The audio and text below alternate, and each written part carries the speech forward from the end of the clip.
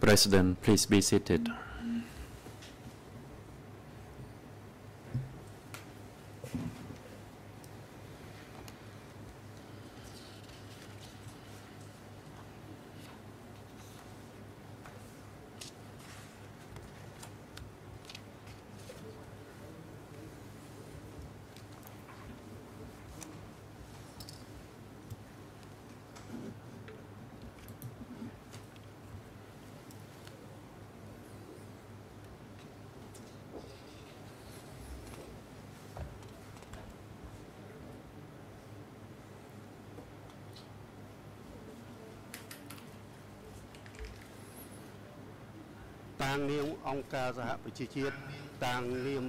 Mr. President, on behalf of the United Nations and on behalf of the Cambodian people today, the Supreme Court Chamber of the Extraordinary Chambers in the Courts of Cambodia for the prosecution of crimes committed during the period of democratic Cambodia pronounces the final judgment on the appeals by Khieu Samphan and the co-prosecutors in case 002/02. And we have the same judge bench composition except Judge Morin Harin Club, who resigned from the ECCC, and the Supreme Court Chamber have a reserved judge in his place. It's Judge Philip Raposa for the proceeding. Also, please inform that Judge Philip Raposa have followed the procedures and the proceedings at the chambers during the trial judgment, as well as in the cases of 002/02 from the beginning. For that reason, he is full-fledged in the proceedings before us. Grafie, could you report the attendance of the parties and the council? Grafie, Mr. President and the bench,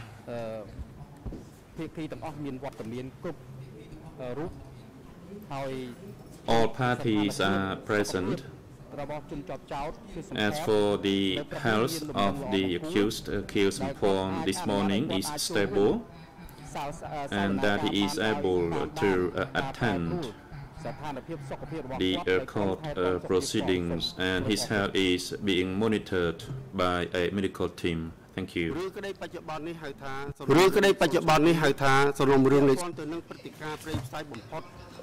The present case, known as case 002/02, involves some of the most heinous events that occurred during one of the most tragic and catastrophic periods in human history. Between 17 April 1975 and 6 January 1979, the Communist Party of Cambodia, CPK, also known as the Khmer Rouge, ruled Cambodia, which was then known as Democratic Cambodia, DK. After seizing power, the CPK launched a nationwide socialist revolution through a great leap forward aimed at building the country, defending it from enemies, and radically transforming the population into an atheistic and homogeneous Khmer society of worker peasants. During the DK era, the civilian population was denied basic freedoms and subjected to widespread acts of extreme cruelty. A culture of fear prevailed. Through mass killings, torture, violence, persecution, forced marriage, forced labor, enforced disappearances, and other inhumane treatment. The CPK's rule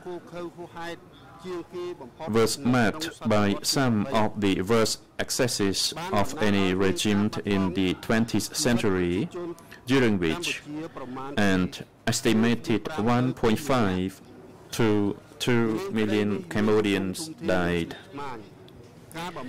This case has been fraught with difficulties. Severance of the closing order in case 002 necessitated 2 consecutive trials on separate charges for the same 4 accused.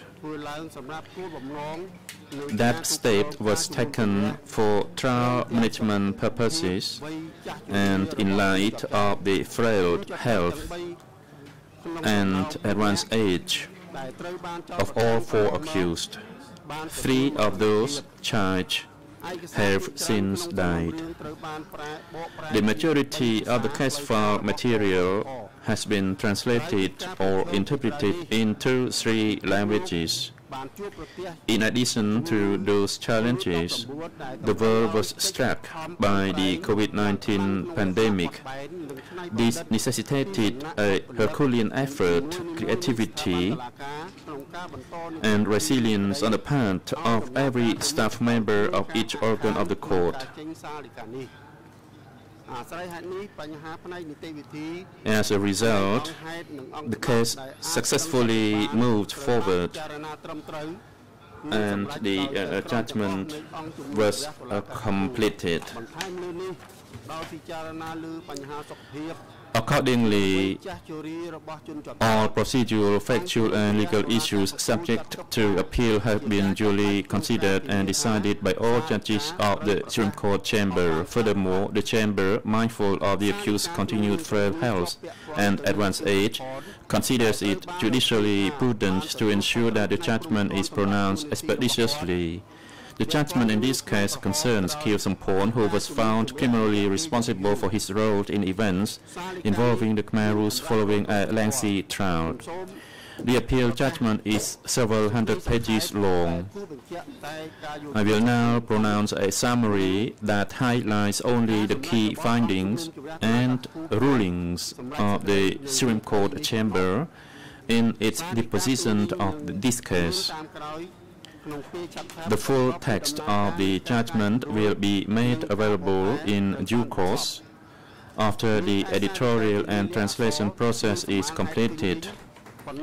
Only the full written judgment is authoritative.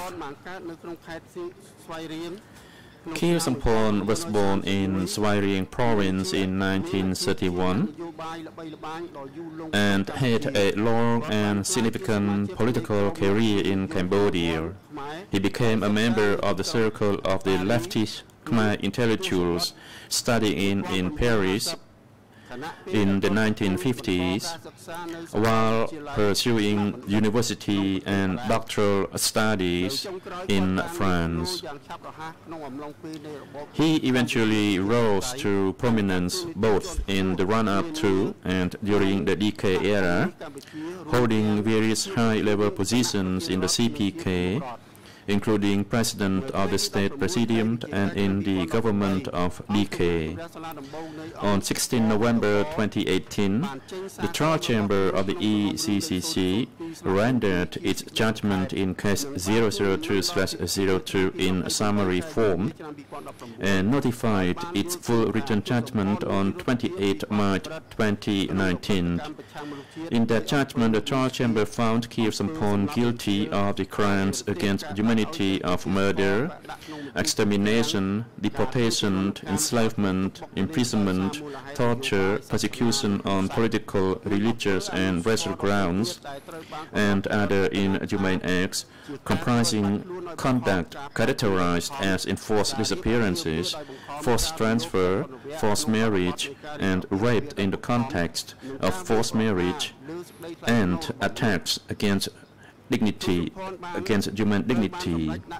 Khieu Samphan was also convicted of both genocide by killing members of the Vietnamese population and grave breaches of the Geneva Conventions, namely willful killing, torture, inhuman treatment, willfully causing great suffering or serious injury to body or health, willfully depriving prisoners of war or civilians the rights of fair and regular trials, and the unlawful confinement of civilians. The trial chamber found that, although Khieu Samphan did not commit these crimes with his own hands, he was criminally liable for most of them as part of a joint criminal enterprise, and for some of them by aiding and abetting their commission. The trial chamber imposed a sentence of life imprisonment on Khieu Samphan, merged it with the life sentence imposed on him in case 002/01, and ordered that the sentences be served concurrently. It also partially granted the civil parties' request for moral and collective reparations, and endorsed 13 specific communal memorial projects. Khieu Samphan and the co-prosecutors filed appeal briefs and separate responses, and the civil party lead co-lawyers made written submissions on behalf of the civil parties. On appeal, Khieu Samphan alleges that the trial chamber committed approximately 1,824 errors and challenges the bulk of the trial judgment. In doing so, he alleges error in the issuance and pronouncement of the judgment by the trial chamber, and also alleges errors relating to the fairness of the proceedings, the scope of the judicial investigation and trial, the underlying crimes, and the issue of individual criminal responsibility. He asserts that the alleged errors require that his conviction be reversed and his sentence be vacated. The Supreme Court chamber notes, however, that Khieu Samphan makes no apparent challenges to the trial chamber's specific findings regarding the charge of grave breaches of the Geneva Conventions, although his appeal cites a number of errors that called into question the general integrity of the proceedings before the trial chamber. That would also apply to its consideration of that charge. His appeal relating to the grave breaches of the Geneva Conventions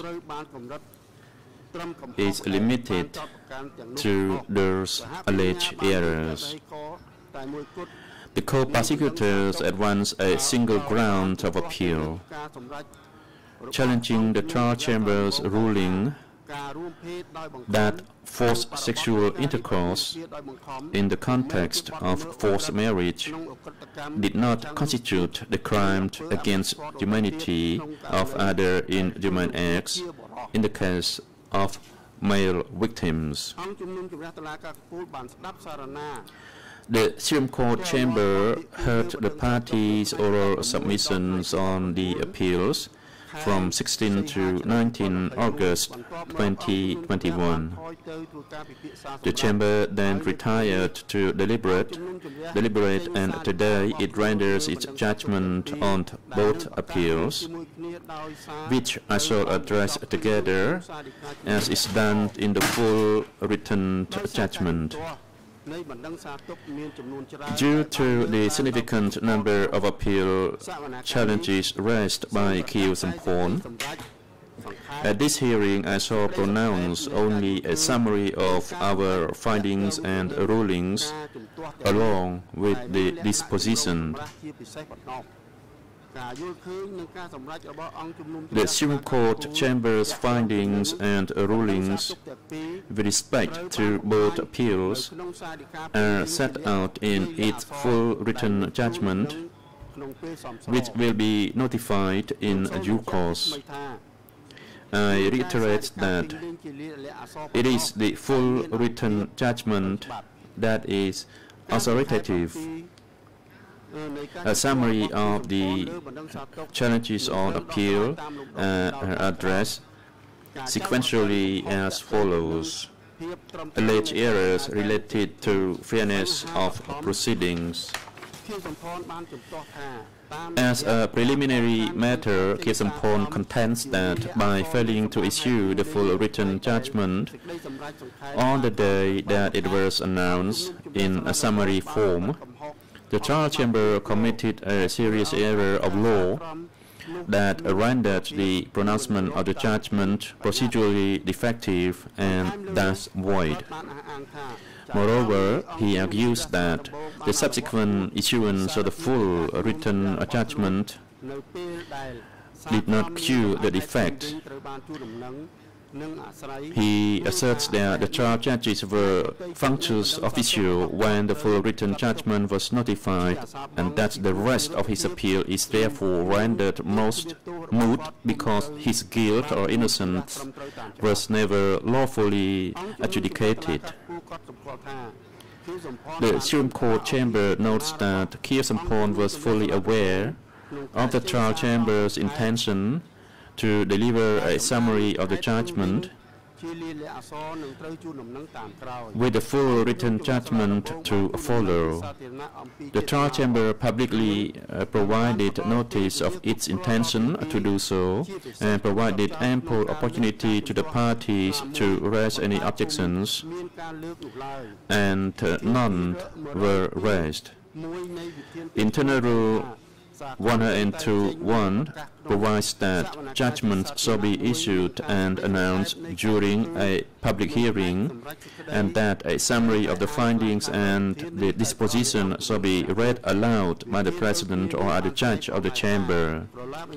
The same rule also provides that the greffier shall distribute a copy of the judgment to the parties and ensure that it is published by the Office of Administration by appropriate means.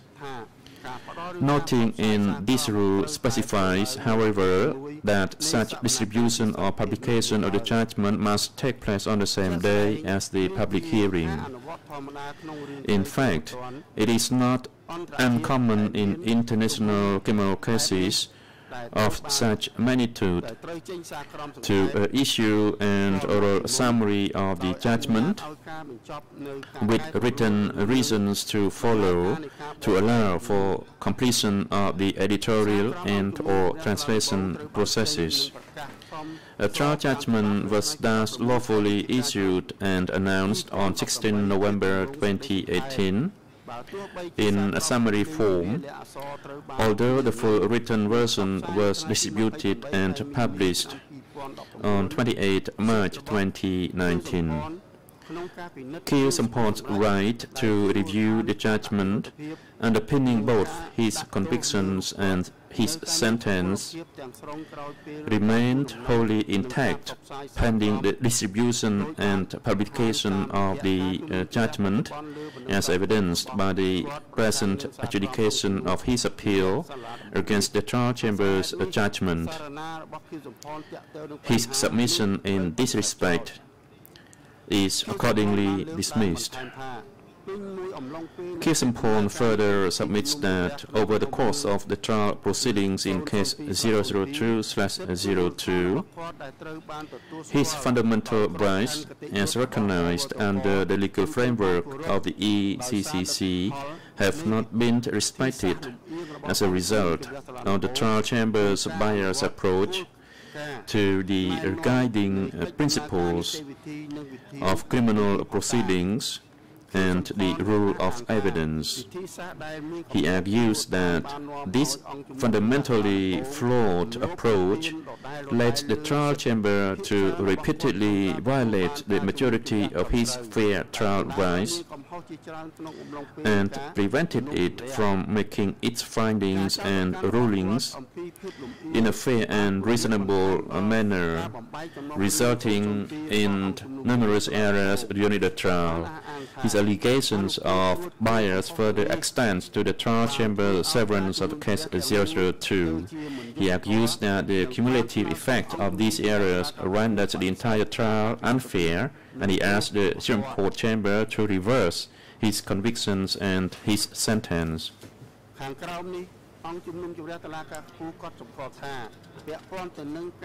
The Supreme Court chamber notes that, with respect to his claim of bias on the part of the trial chamber, Khieu Samphan repeats his previous allegation that the case 00201 trial judgment prejudged his guilt in case 002/02, asserting that it would be impossible for the trial chamber to ignore its verdict in the previous case when deciding how to adjudicate the subsequent one.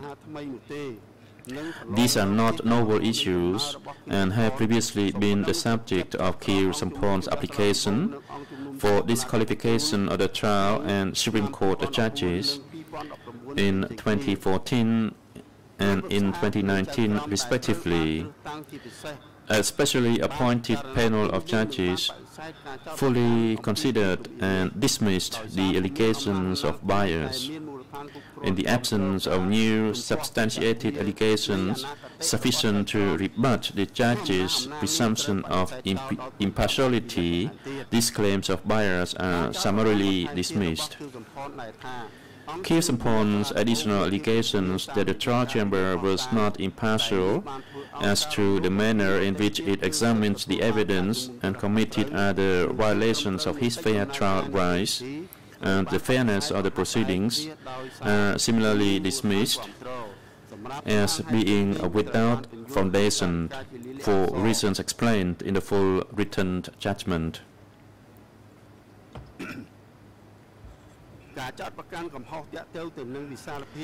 Alleged errors related to the scope of the judicial investigation and trial.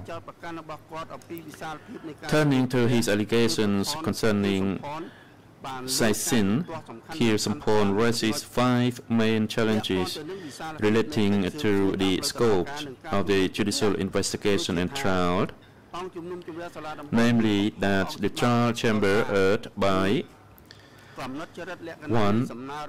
Characterizing his request relating to the scope of the investigation as belated preliminary objections under Rule 89 and finding them inadmissible. 2. Dismissing his arguments concerning the insufficiency of the charges against him due to their lack of clarity. 3. Ignoring his arguments that it could not adjudicate facts that were not accepted and not legally qualified by the co-investigating judges, causing it to exceed the scope of its referral. 4. Delivering a judgment on facts that it had already adjudicated in case 002/01 or on facts that it excluded from case 002/02 and for which the proceedings were terminated. And 5. Considering the out of scope but relevant evidence about facts of which it was not seized. I will summarize the Supreme Court chamber findings regarding those 5 challenges sequentially. Concerning his first argument, the Supreme Court chamber agrees with the co-prosecutors that since Khieu Samphan challenges the assessment of the trial chamber based on the alleged defects in the closing order, and not the jurisdiction of the ECCC itself, his challenges do not fall within the remit of absolute jurisdiction and are thus subject to Khieu through adequate notice of the charges. Accordingly, the trial chamber did not err in holding that Khieu Samphan's objections were subject to the deadline prescribed by Internal Rule 89.1. As to his second argument, for reasons explained in the full written judgment, the Supreme Court Chambers finds no error in the trial chamber's dismissal of his submission concerning the insufficiency of the charges against him due to the alleged lack of clarity. Regarding his third argument, the Supreme Court Chamber finds that the trial chamber did not err in law in determining its sentient of the facts contained in the closing order. It has considered Khieu Samphan's arguments concerning the scope of the trial chamber's referral and finds that he has not demonstrated any error on the part of the trial chamber for reasons explained in the full written judgment. Relative to his fourth argument, the Supreme Court Chamber is not persuaded that the trial chamber erred by delivering a judgment on facts that it had already adjudicated in case 002/01 or on facts that it excluded from case 002/02 and for which the proceedings were terminated for reasons explained in the full written judgment. Finally, as to his fifth argument that the trial chamber erred in law by taking a historical approach to considering the out of scope but relevant evidence about facts of which it was not seized, the Supreme Court Chamber finds no error in the trial chamber's conclusion that it may rely on the evidence outside the temporal or geographic scope of the closing order for the limited purposes of clarifying a given context, establishing by inference the elements of criminal conduct occurring during the material period, or demonstrating a deliberate pattern of conduct. Alleged errors related to the underlying crimes. I will now turn to the findings relevant to the substance of the case against Khieu Samphan, namely the crimes of which he was convicted. Murder as a crime against humanity. The Chamber observes that the trial chamber applied a mens rea standard of dolus eventualis when assessing the facts relevant to the crimes against humanity or murder, as it did in case 002/01. And as this chamber upheld on appeal in that case, Khieu Samphan argues that this standard was incorrect, claiming it did not exist in customary international law in 1975, and further that such a definition was not foreseeable or accessible to him at that time. The Supreme Court Chamber disagrees and concludes that the trial chamber did not err. Khieu Samphan asserts that the trial chamber erred in finding that murder as a crime against humanity was established at Tram Cooperatives, Trapeng Tmo Dammed Worksite, First January Dammed Worksite, and Kampong Chnang Airfield Construction Site, based partly on culpable omissions without first finding that there was a duty to act. The Supreme Court chamber concludes that the trial chamber did not err. As to whether murder was established at the following sites. Number 1, Tram Cooperatives. Khieu Samphan argues that the trial chamber erred, in fact, by finding that there were deaths due to starvation and rudimentary medical care at Tram Cooperatives, and erred in finding that the requisite level of intent had been established. The Supreme Court chamber concludes that Khieu Samphan has failed to demonstrate an error on the part of the trial chamber. Small Dam worksite, Khieu Samphan argues that the trial chamber erred in assessing whether the authority acted with the requisite level of intent concerning the deaths at Small Dam worksite, as there were factors beyond their control that could have led to the conditions causing death at that location.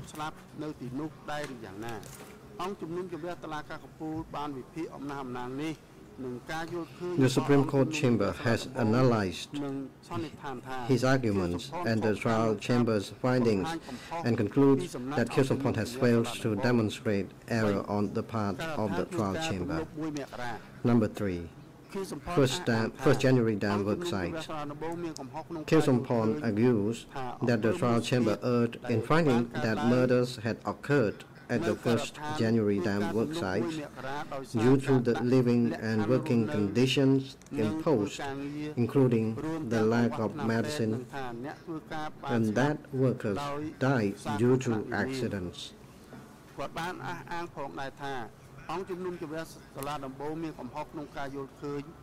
He also argues that the trial chamber erred in finding that the perpetrators knew there was a lack of sufficient food and medicine, but nevertheless continues to push the workers to complete the work. The Supreme Court chamber concludes that Khieu Samphan has failed to demonstrate error on the part of the trial chamber. 4. Kampong Chnang Airfield Construction Site.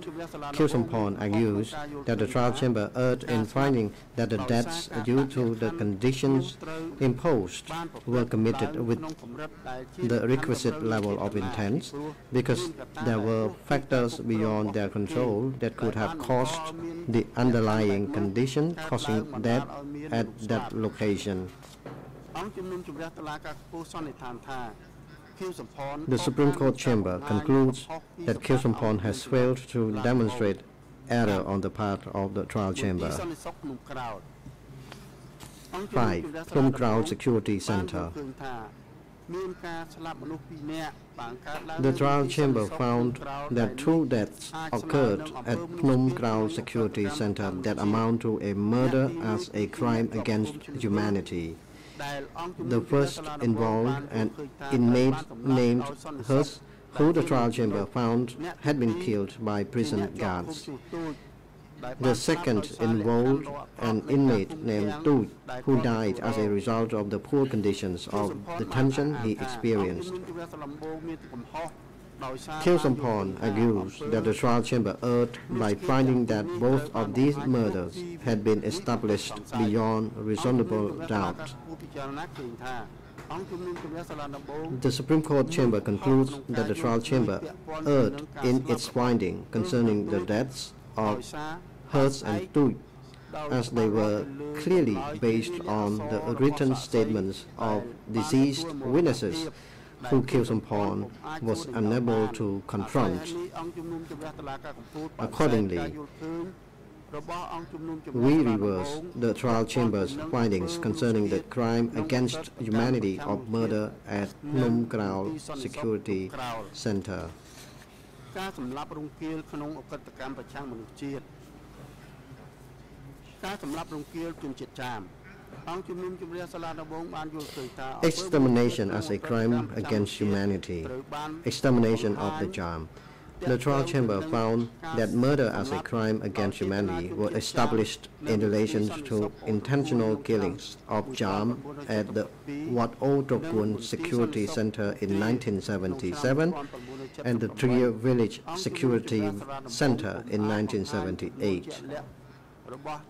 It was unable to establish a definite number of victims, but was certified that a great number of Jam civilians were taken to and killed at both security centers.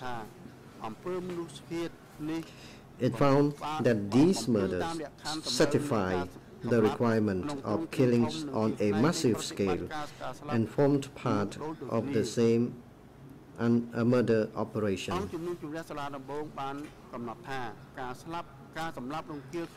The trial chamber determined that the crime against humanity of extermination subsumed that of murder and entered a conviction only for extermination. Khieu Samphan challenges the sufficiency of the evidence that killings occurred at the village and at Wat O Tokun. However, the Supreme Court chamber does not consider the trial chamber's findings to be unreasonable. He further challenges whether a numerical threshold for extermination had been met, since the trial chamber was unable to establish a definite number of victims, but the Supreme Court chamber concludes that the facts support the trial chamber's determination that killings on a massive scale occurred.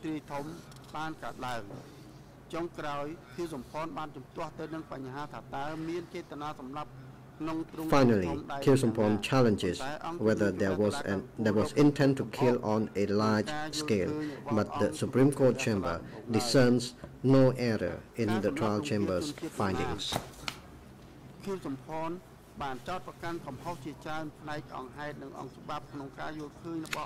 Extermination of the Vietnamese.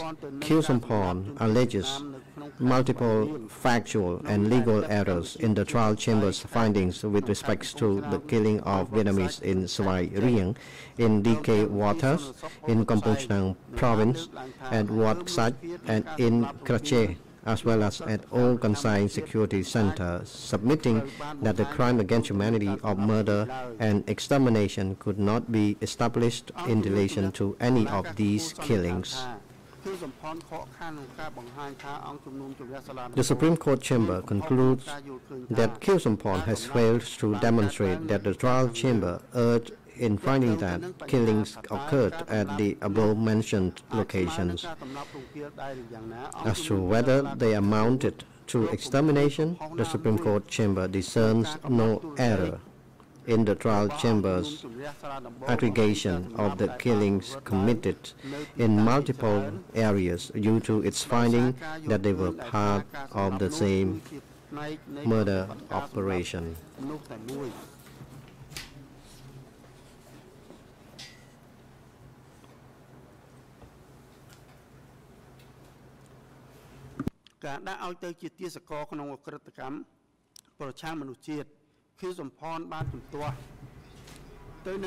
Enslavement as a crime against humanity. Khieu Samphan challenges whether enslavement as a crime against humanity occurred at Phnom Krau Security Center, alleging that the trial chamber was only seized of enslavement at one location known as K11 within Phnom Krau Security Center, and that the evidence of enslavement at K11 was insufficient. The Supreme Court chamber concludes that Khieu Samphan has failed to demonstrate any error on the part of the trial chamber with respect to this issue.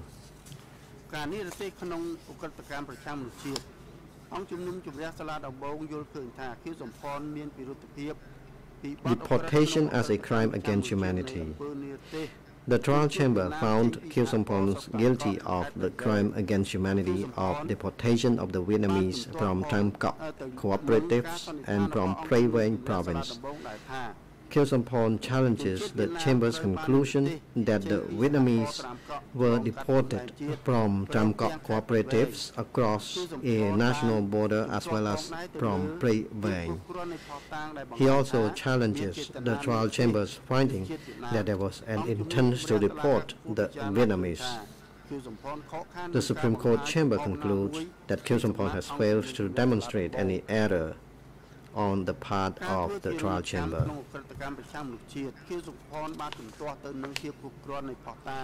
Torture as a crime against humanity. Khieu Samphan challenges the sufficiency of the evidence relied upon by the trial chamber to establish the crime against humanity of torture of the Jam at Trier village. The Supreme Court chamber discerns no error on the part of the trial chamber and concludes that Khieu Samphan has failed to demonstrate that his finding that Jam were tortured was one that no reasonable trier of fact could make.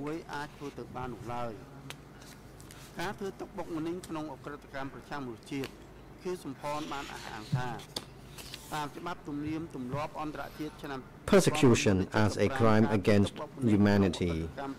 Khieu Samphan asserts that under customary international law in 1975, persecution as a crime against humanity required an objective to remove the targeted persons from the community in which they live alongside the perpetrators, or even from human society in itself.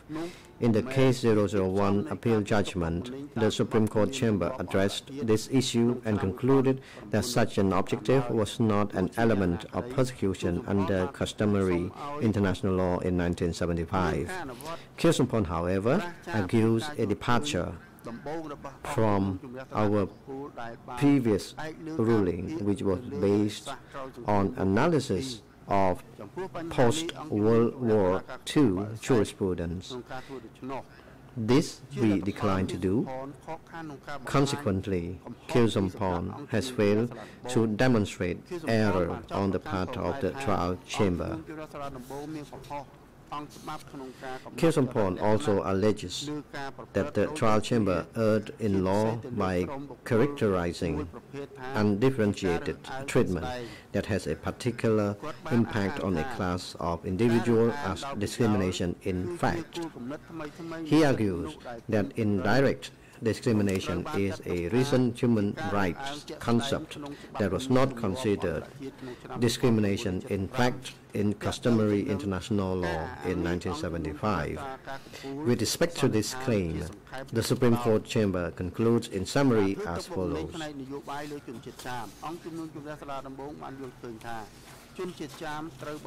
Political persecution of the Jam.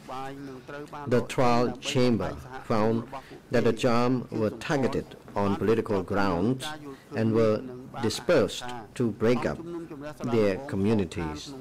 Khieu Samphan challenges this finding, claiming that the trial chamber failed to establish that the population transfers affected the Jam exclusively or at least primarily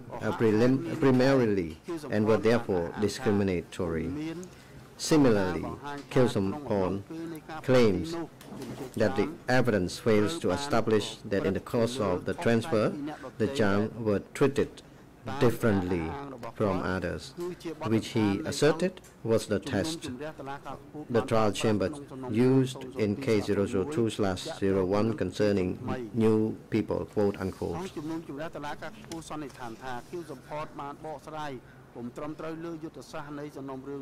The Supreme Court chamber concludes that Khieu Samphan has misinterpreted its jurisprudence in case 002/01. It finds that the trial chamber applied the correct legal test to determine whether persecution occurred. Khieu Samphan also challenges whether the mens rea was properly established by the trial chamber, claiming that there were non-discriminatory discriminatory grounds for the movement of the jam. The Supreme Court chamber concludes that his arguments fail to demonstrate that the trial chamber's findings with respect to this issue was unreasonable. Khieu Samphan further submits that the trial chamber erred in its assessment as to whether the severity of the discriminatory acts amounts to persecution. The Supreme Court chamber concludes that the acts rise to the requisite level of severity to amount to political persecution as a crime against humanity. Khieu Samphan's arguments concerning political persecution of the jam are dismissed.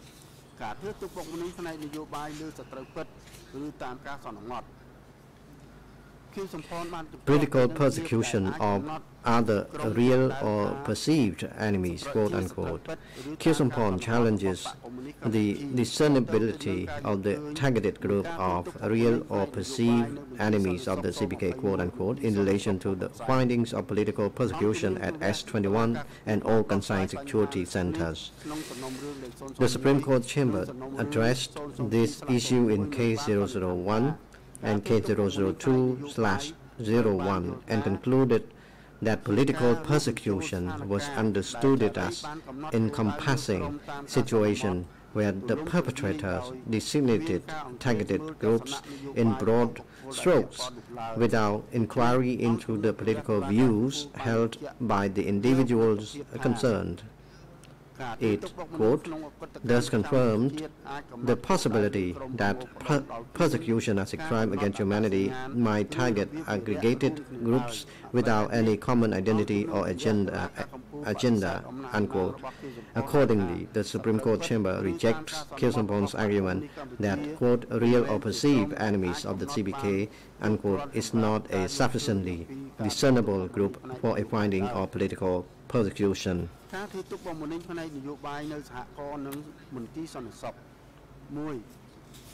Political persecution at cooperatives and security centers. Number 1.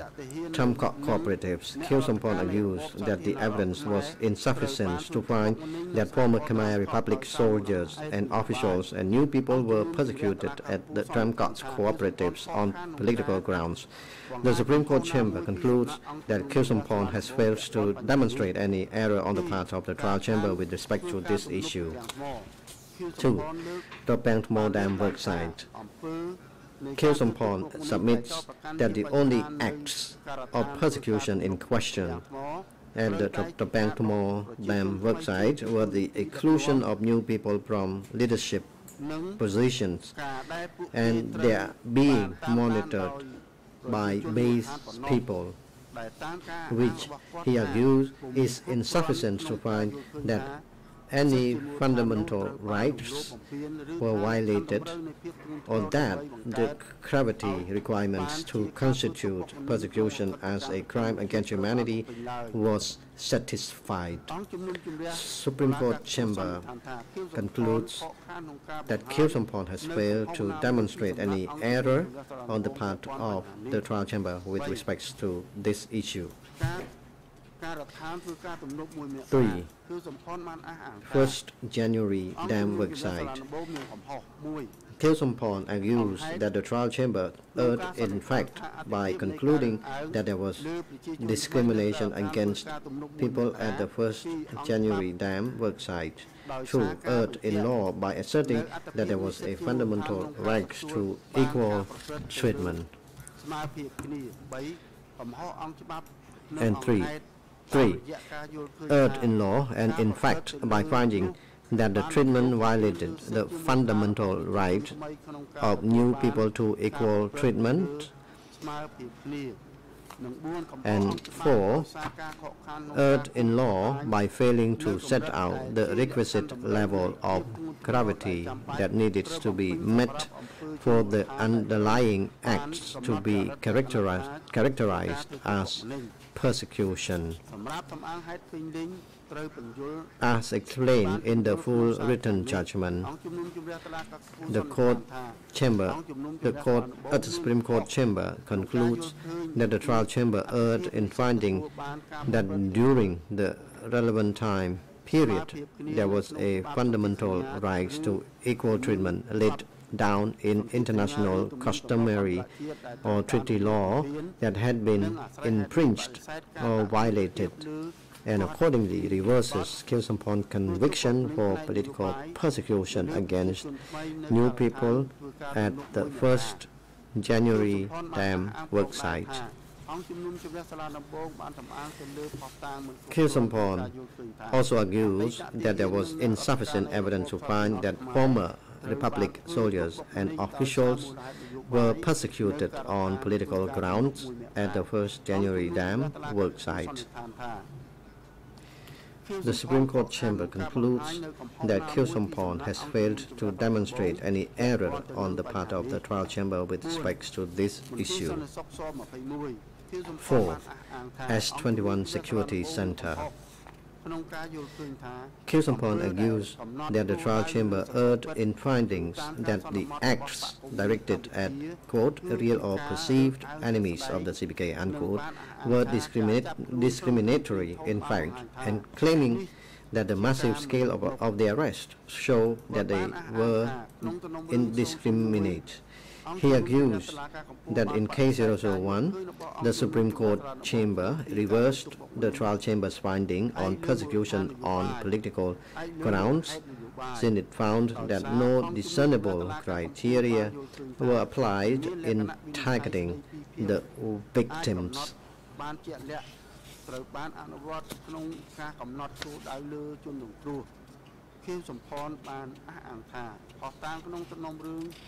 Khieu Samphan asserts that the evidence in case 002/02 evinced nothing new that would support a different findings in this case.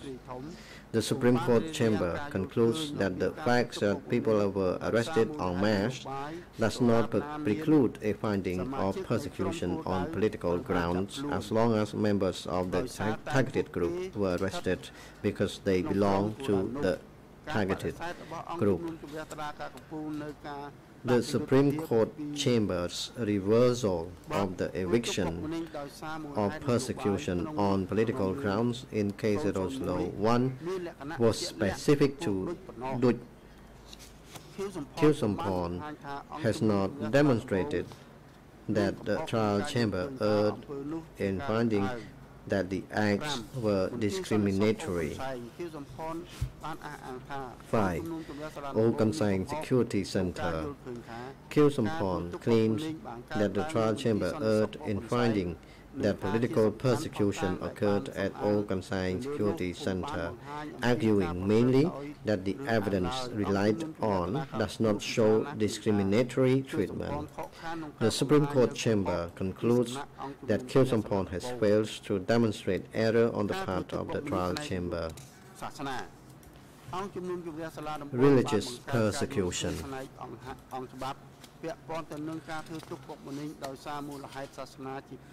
The trial chamber made legal findings with respect to persecution on religious grounds in two sections of the trial judgment. The first specifically in relation to the treatment of the Jam at the 1st January Dam worksite, and the second in relation to the treatment of the Jam generally. Concerning the 1st January Dam worksite, the trial chamber found that Jam workers suffered discrimination because they were forced to eat pork, prevented from worshipping, and prevented from speaking their native language.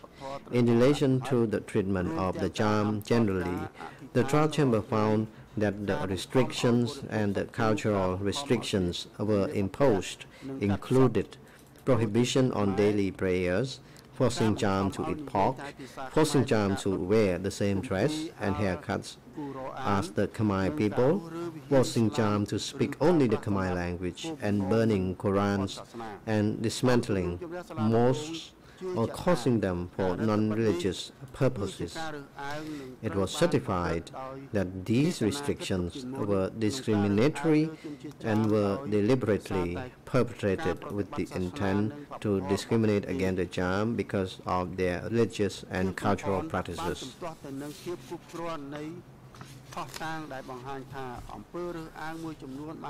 Khieu Samphan challenges the sufficiency of the evidence that certain persecutory acts occurred at the 1st January Dam worksite and elsewhere in Cambodia. He also argues that the trial chamber erred by failing to consider whether the restriction on freedom of the religion were permissible in law. The Supreme Court chamber concludes that Khieu Samphan has failed to demonstrate error on the part of the trial chamber with respect to these issues. Khieu Samphan argues that the persecutory acts did not discriminate because they were applied equally to everyone. The Supreme Court chamber considers that the discrimination in fact can occur when there are unequal consequences for a particular group of an act or omission of general application. The Supreme Court chamber does not discern any error in the trial chamber's conclusion that the Cham were, quote, predominantly and particularly affected, unquote, by the religious and cultural restrictions so as to establish discrimination in fact.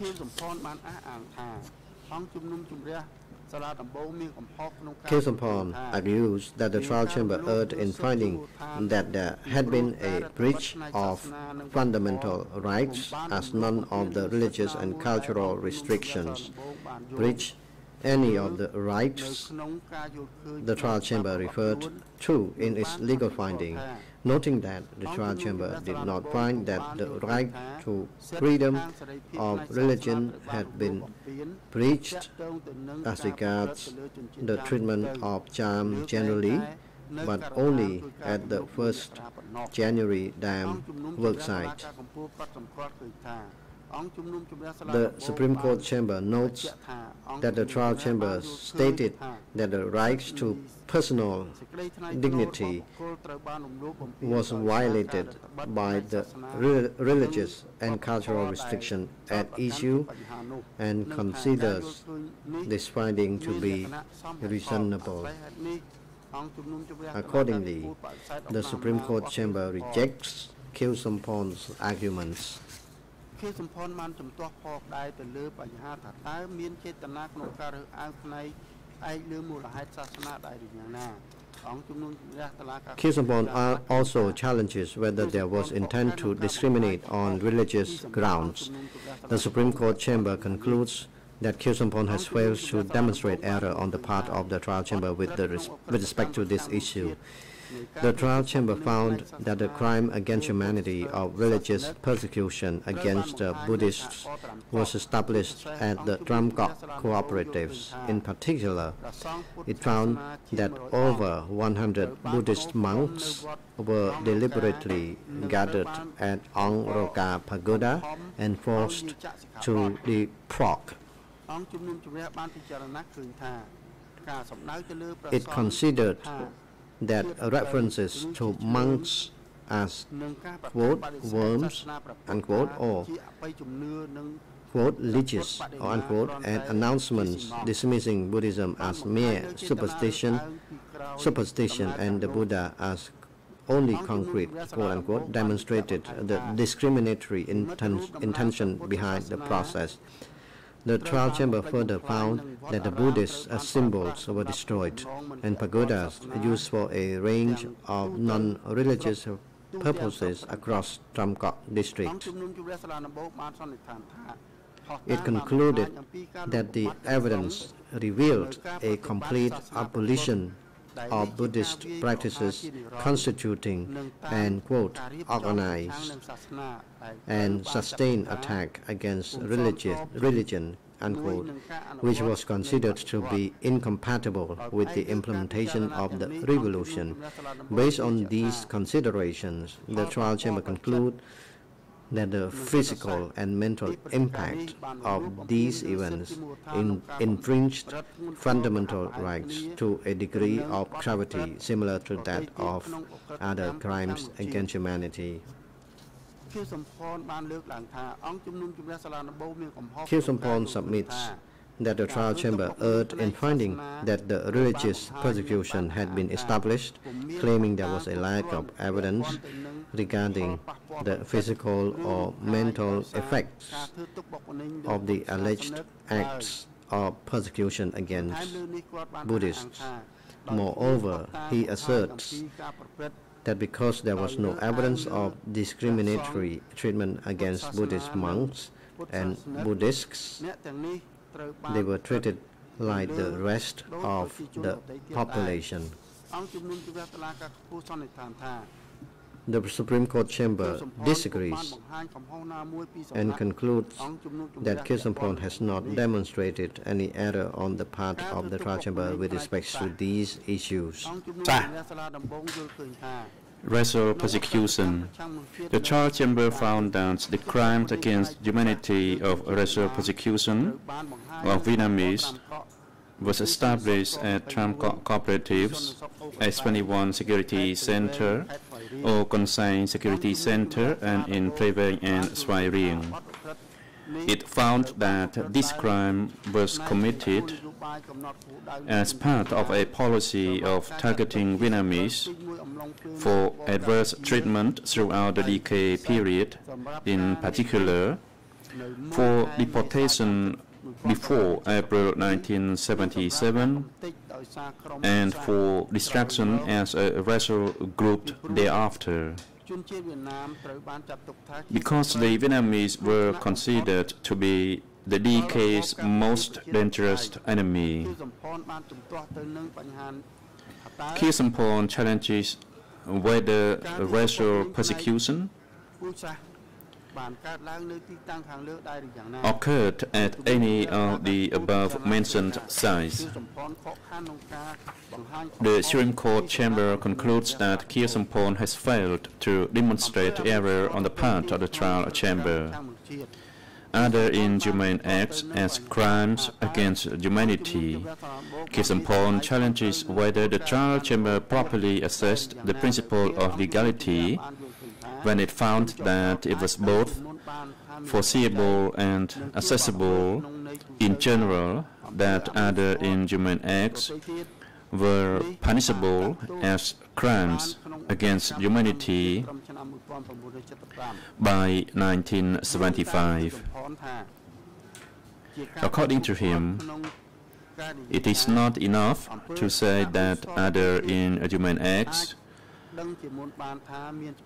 were foreseeable, since this category can cover numerous types of behavior. Rather, he asserts that the trial chamber should have identified the behavior at issue and examined whether it could have defined as criminal at the time. The Supreme Court chamber is of the view that Khieu Samphan misunderstands the application of the principle of legality with regard to other inhumane acts. What is required is that the category of other inhumane acts be foreseeable and accessible to the accused, which the trial chamber found in this case. Consequently, there was no error. Khieu Samphan also asserts that conduct must breach a specific prohibition set out in human rights instruments to amount to an inhumane act. In case 002/01, the Supreme Court chamber subscribed to the approach taken by the ECCC trial chamber of relating other inhumane acts to conduct infringing basic rights appertaining to human beings as identified under international legal instruments. The Supreme Court chamber explained, however, that it is not required that the particular conduct must be expressly criminalized under international law, as this would render the concept of other inhumane acts as a residual category unnecessary. Khieu Samphan's submission in this regard is accordingly dismissed. Enforced disappearances. Khieu Samphan challenges the trial chamber's findings that conduct characterized as enforced disappearances was established at Tram Cooperatives, Krang Tachan Security Center, and Phnom Krao Security Center. For reasons explained more fully in the judgment, the Supreme Court chamber concludes that the trial chamber properly established that the crimes against humanity of other inhumane acts through conduct characterized as enforced disappearances occurred in Tramco and at Krang Tachan and Phnom Krao. Forced marriage. The trial chamber found that the regulation of marriage was one of the CPK's policies designed and implemented to achieve a socialist revolution in Cambodia. This policy involved the commission of the crimes against humanity of other inhumane acts that occurred through conduct characterized by the chamber as forced marriage and rape in the context of forced marriage.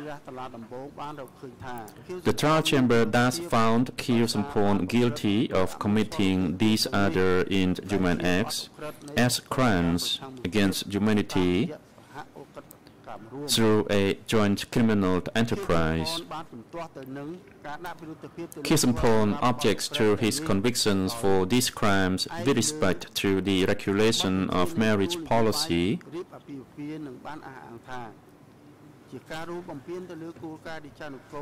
arguing a violation of the principle of legality, disputing factual findings, and challenging the seriousness of the behavior.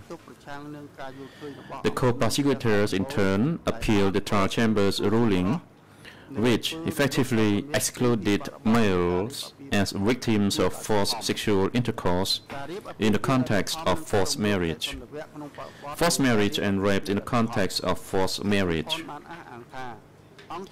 Khieu Samphan argues that the trial chamber erred in relying on international criminal case law to determine the legality of forced marriage in allegedly failing to ascertain whether the conduct violated basic rights, in failing to consider the alleged lawfulness of forced marriage under Cambodian and other domestic regimes in 1975-1979, and in allegedly failing to properly consider the principle of a justem generis in assessing the comparative gravity of forced marriage in other conflicts. As explained in the full written judgment, the Supreme Court chamber rejects all of these arguments. Khieu Samphan further argues that the trial chamber erred in how it treated rape in the context of forced marriage. The co-prosecutors in turn have appealed what they assert to be errors in the trial chamber's approach with respect to male victims of forced intercourse in the context of forced marriage. Specifically, they cite the trial chamber's findings on the elements of other inhumane acts with regard to a conduct charged as rape in the context of a forced marriage, arguing that the trial chamber failed to make proper findings with respect to the experience of male victims of this crime. The Supreme Court chamber concludes that the trial chamber erred in its identification of the element of rape in its analysis. Rather, the chamber should have only considered the charged conduct that had occurred, being acts of forced sexual intercourse between male and female victims who had been forcibly married. This chamber further finds that such forced acts violated the basic rights of physical integrity and human dignity applicable in 1975-1979 and are of comparable gravity. We thus conclude that this conduct, properly described as forced sexual intercourse in the context of forced marriage, fell within the scope of crimes against humanity of other inhumane acts. The Supreme Court chamber thus clarifies that the victims of forced sexual intercourse comprise both female and male victims. Pursuant to our analysis, we uphold the co-prosecutor's appeal regarding errors in the trial chamber's approach to male victims. The nature and implementation of the marriage policy.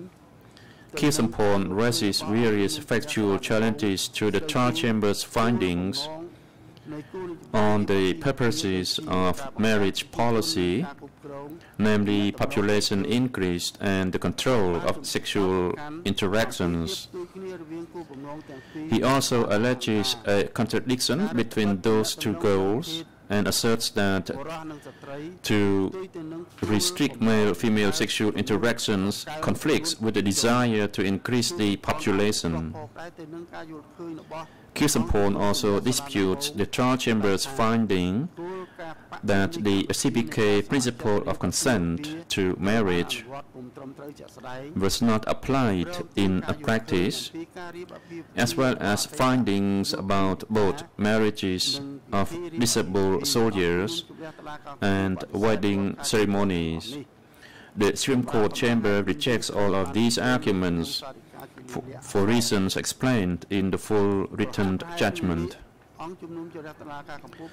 As also more fully explained in the full written judgment, the Supreme Court chamber similarly rejects Khieu Samphan's assertion that there was no policy of forced sexual intercourse, as well as his denial that sexual intercourse was compelled.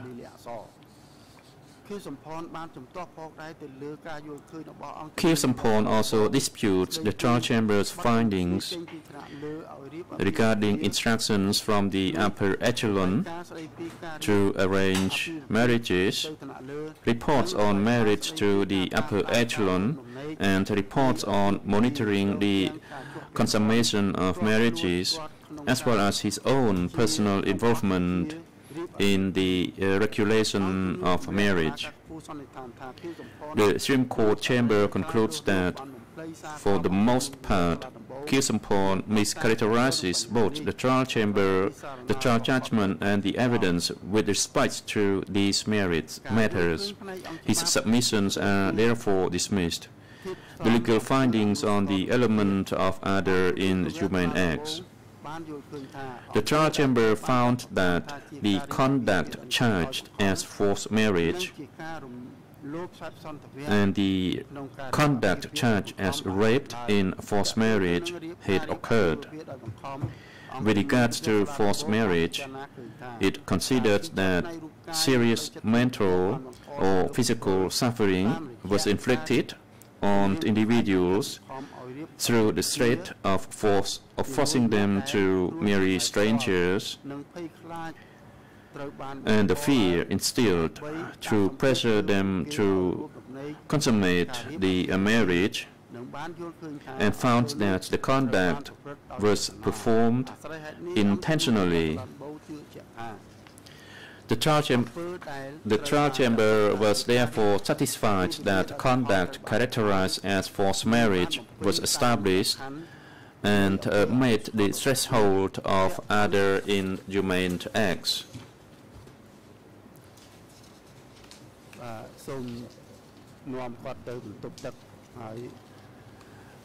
Please take the accused to the restroom, and we will pause momentarily and we will resume the pronouncement of the judgment when he returns.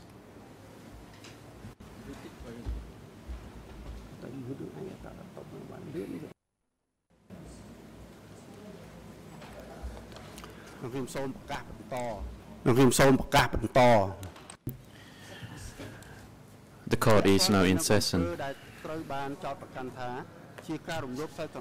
With regard to the conduct charged as rape in the context of forced marriage, the trial chamber found that rape had occurred with regard to female victims and had caused serious mental or physical suffering or injury.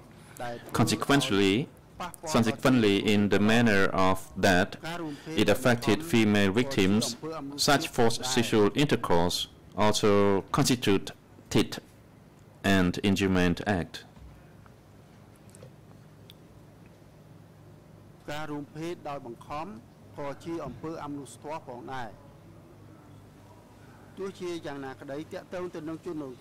However, with regard to male victims of forced sexual intercourse in the context of forced marriage, the trial chamber concluded that, given the circumstances, they could not be considered rape victims.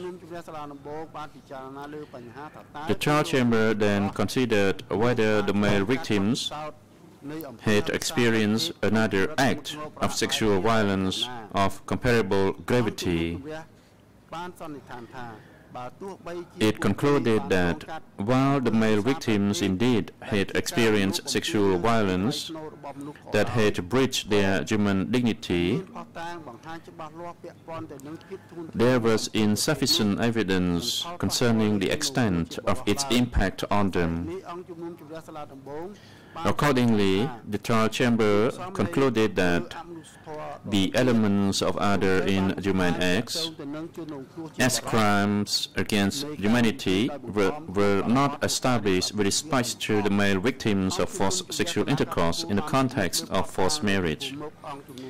The Supreme Court chamber has reviewed the evidence that was before the trial chamber and concludes that it was in fact sufficient to support the conclusion that male victims experience an impact comparable to that which female victims experience when forced to engage in intercourse in the context of forced marriage. It follows that such forced sexual intercourse also constituted an inhumane act as to the male victims, a factor that we have also considered in upholding the co-prosecutor's appeal regarding the trial chamber's approach to male victims. Khieu Samphan in turn asserts that the trial chamber erred in the findings it made on the actual seriousness of forced marriage in failing to consider the context of traditional arranged marriages, which he asserts were akin to marriages under the CPK, and in the findings it made on serious mental or physical suffering or injury in the case of various individuals. The Supreme Court chamber rejects each of these assertions. Furthermore, there was no merit to any of Khieu Samphan's challenges to evidence attesting to individual experiences of harm.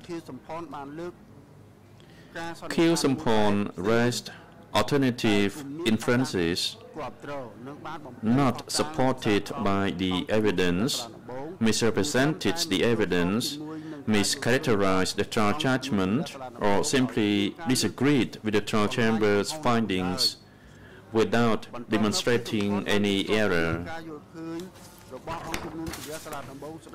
Khieu Samphan next challenges the trial chamber's findings with respect to the female victims of conduct charged as raped in the context of forced marriage. The Supreme Court chamber discerns no error in the findings of the trial chamber in this regard. The co-prosecutors in turn also challenges the trial chamber's findings, but with respect to male victims in the context of conduct charged as raped in the context of forced marriage.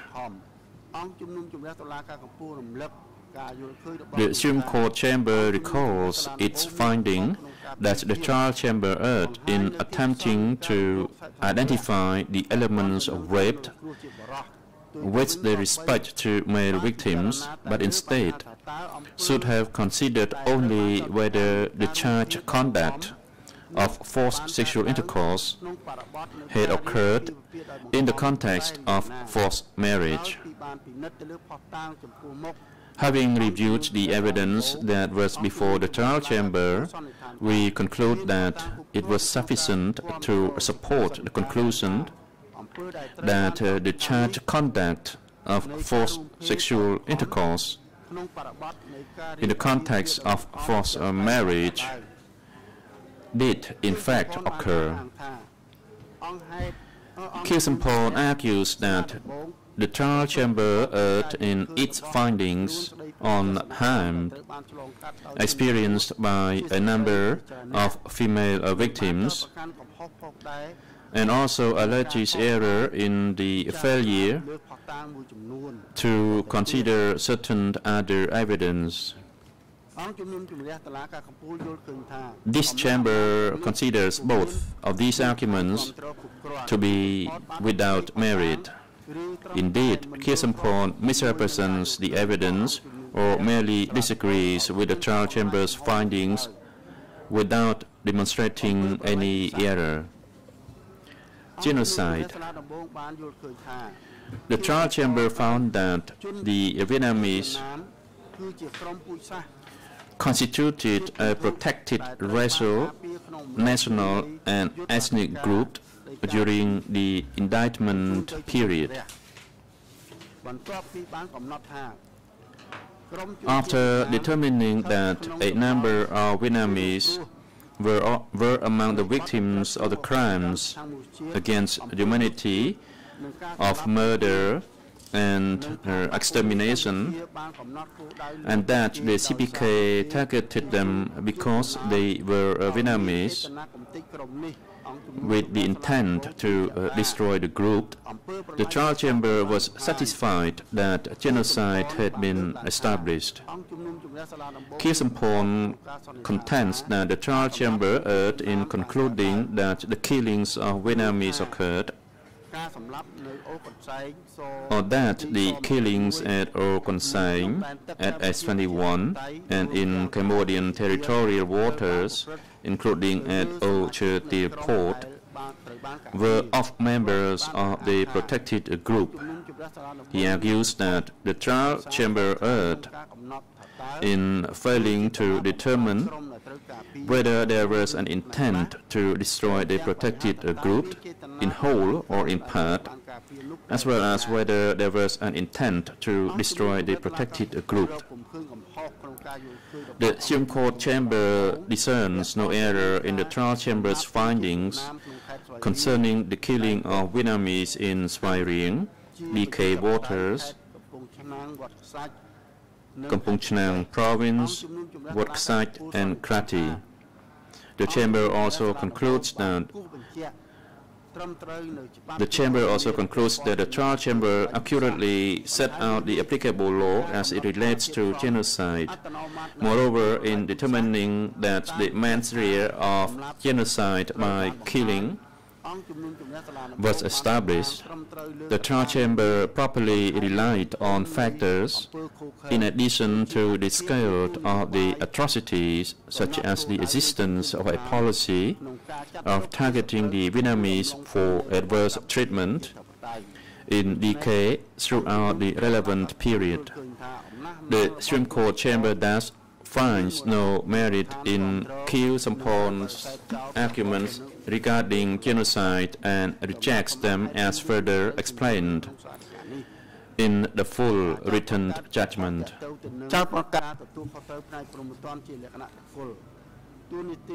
Alleged errors relating to individual criminal responsibility. Khieu Samphan's roles and responsibility during the DK period. Khieu Samphan challenges the trial chamber's findings about his roles and responsibilities during the DK. Many of these findings, combined with other evidence, underpin the trial chamber's finding about his JCE contribution, intent, and knowledge.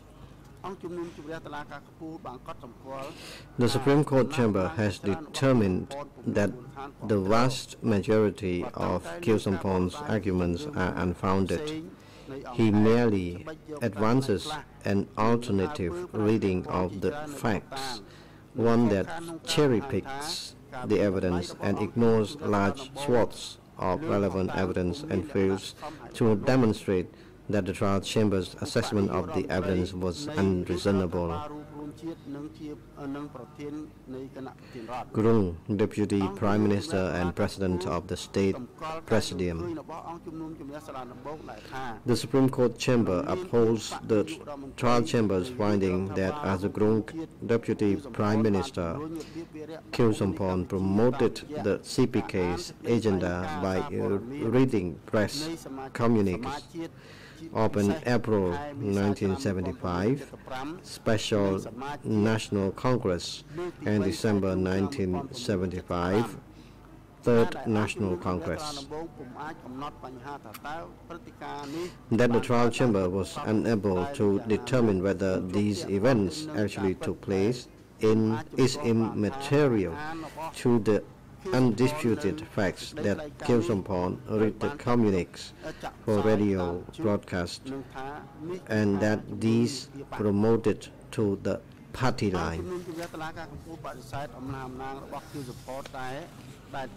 The Supreme Court chamber dismisses Khieu Samphan's argument that the trial chamber could not rely on his conduct as president of the State Presidium, because this role was largely symbolic, quote-unquote, as he misapprehends the import of the trial chamber's description. It also dismisses Khieu Samphan's arguments that the trial chamber ignored evidence that the CPK mistrusted him.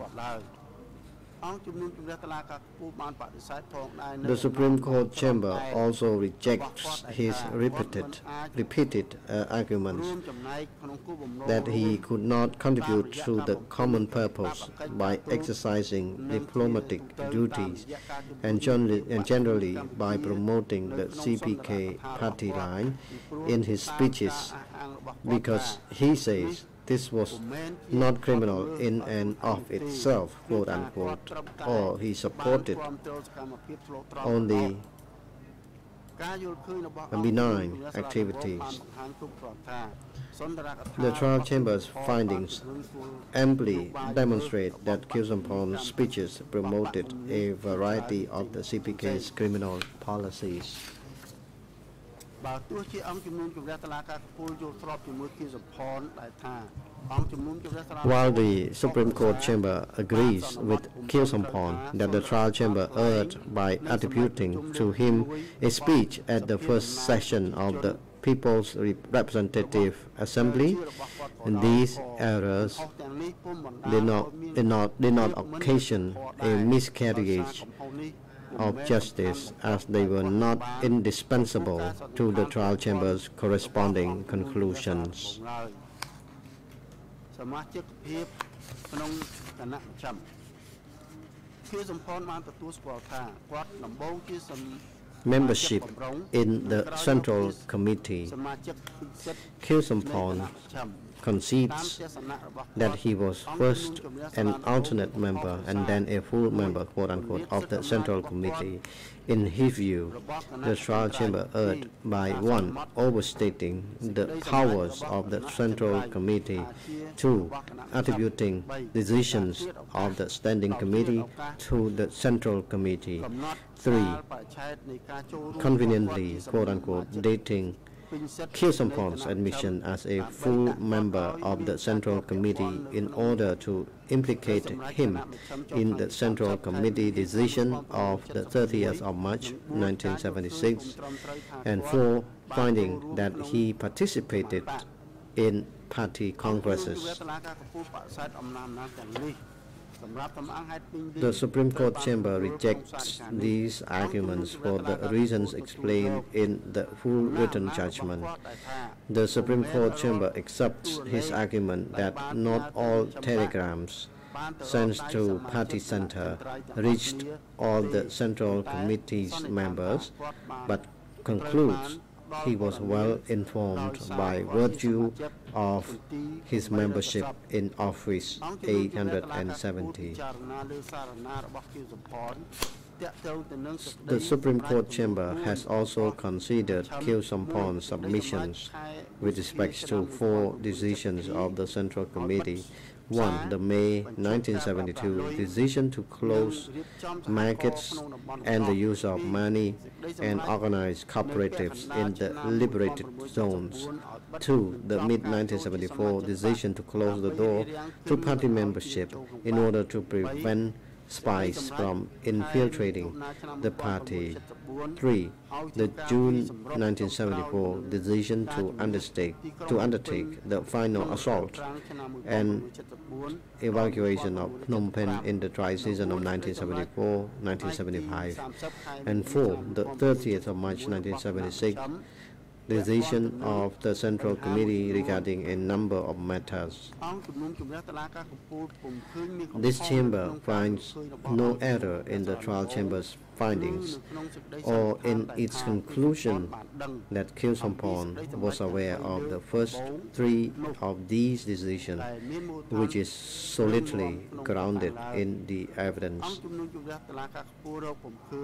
The chamber discerns no error in the trial chamber's findings that the Central Committee appointed Khieu Samphan to the role of President of the State Presidium. We similarly see no reason to disturb the trial chamber's finding that Khieu Samphan contributed to the common purpose by assenting to the contents of that decision. Moreover, the conclusion of the trial chamber that he did attend the 4th and the 5th party congresses was supported by the evidence. Attendance and participation in meetings of the Standing Committee. The chamber finds no error in the trial chamber's conclusion that Khieu Samphan's frequent attendance at meetings of the Standing Committee accorded him, quote, a position of unique standing, unquote, within the party. He merely advances an alternative interpretation of the evidence and repeats arguments from cases 002/01 rather, and case 002/02, without demonstrating that the trial chamber's conclusion was unreasonable. Khieu Samphan's argument that the trial chamber erred by holding him responsible based on his participation in meetings of the Standing Committee are unfounded. Contrary to his submissions, the trial chamber did not extrapolate from Khieu Samphan's active participation in 2 meetings that he participated on other occasions or took part in decision-making, and did not hold him responsible on this basis. Khieu Samphan challenges the trial chamber's finding that he contributed to the common plan by attending standing committee meetings discussing Kampong Chnang airfield. The Supreme Court chamber concludes that the trial chamber erred in finding that he attended the meeting on 9 of October 1975, but this error did not occasion a miscarriage of justice. This chamber finds no error in the trial chamber's characterization of the evidence pertaining to the 2 other meetings discussing Kampong Chnang airfield. The Supreme Court chamber also finds no error in the trial chamber's reliance inter alia on a statement by the late Ieng Sari to find that Khieu Samphan attended a meeting of the Standing Committee in September 1975 where, quote, agriculture, drought, and industry, unquote, were discussed. Khieu Samphan argues that the trial chamber erred by relying on democratic centralism to find that he could have intervened in the Central and Standing Committee's meetings.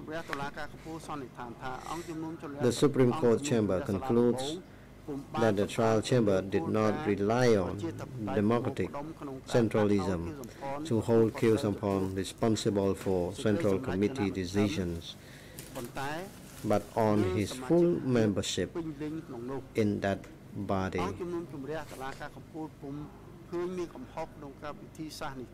The chamber sees no error in that approach, as the trial chamber did not find that Khieu Samphan actively participated in standing committee meetings.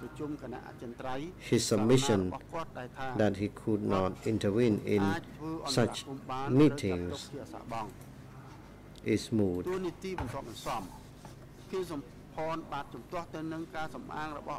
Residual functions.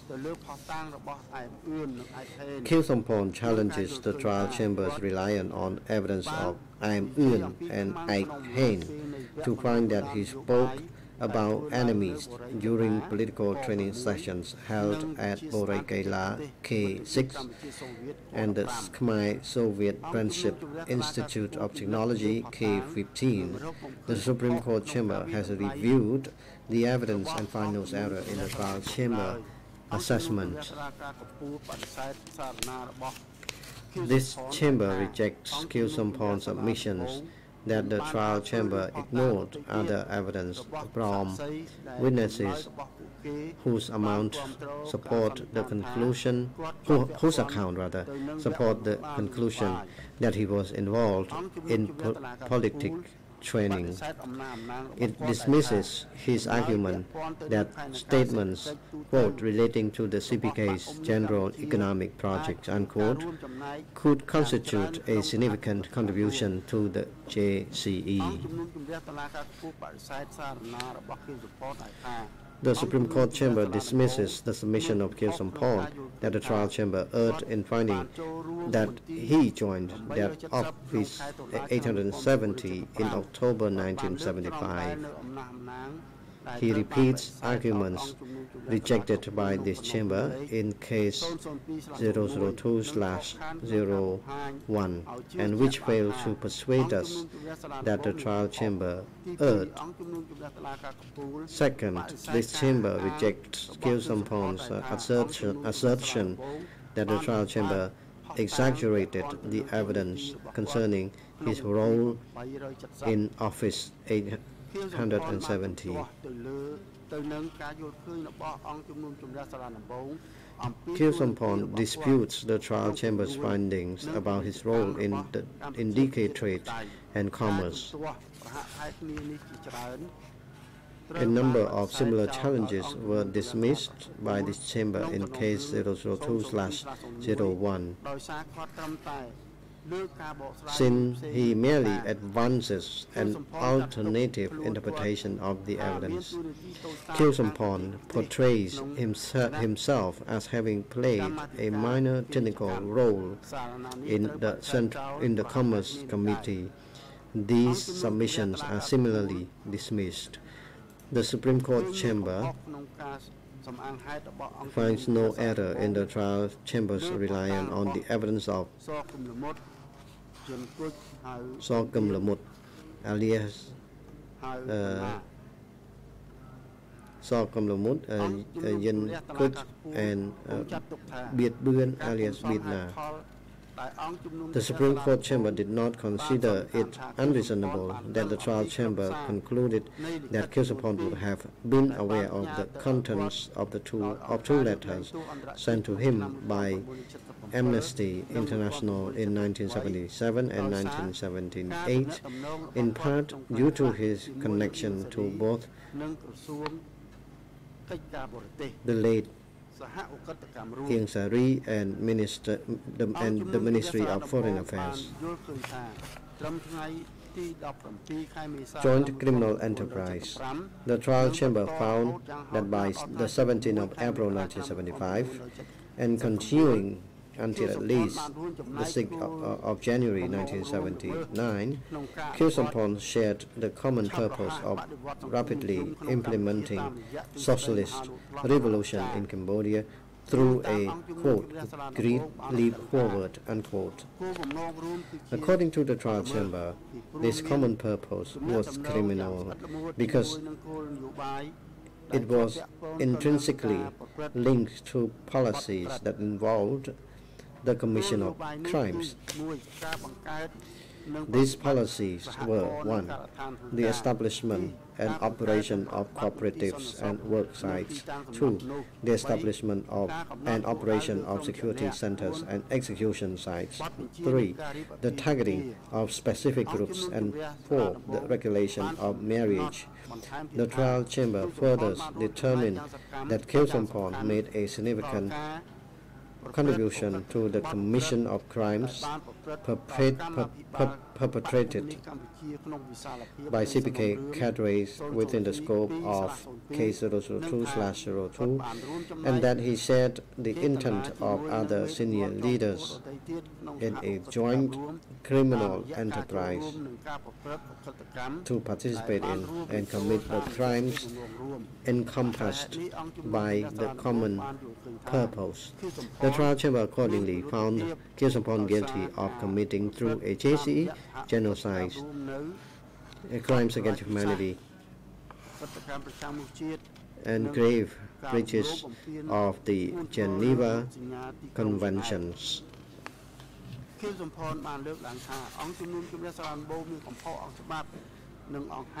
Samphan submits that the trial chamber made several errors of law and fact in defining the common purpose of the senior leaders of DK as criminal. He disputes the application of a criminal label to each of the ECCC's policy. He further contends that the trial chamber erred when it found that he both shared the criminal aspect of the common purpose and significantly contributed to it, as well as in finding that he intended to participate in the common purpose and in the crimes underlying it.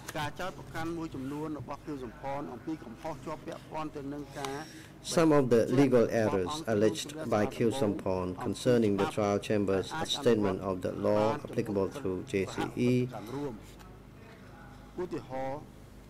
For instance, he submits, among other things, that culpable omission is not sufficient to establish participation in a common purpose, and that the requisite link must be between a JCE member and all direct perpetrators of a crime, and not just one such perpetrator. For reasons explained in the full written judgment, the Supreme Court chamber dismisses Khieu Samphan's assertions in this regard, as they fail to demonstrate any appealable error.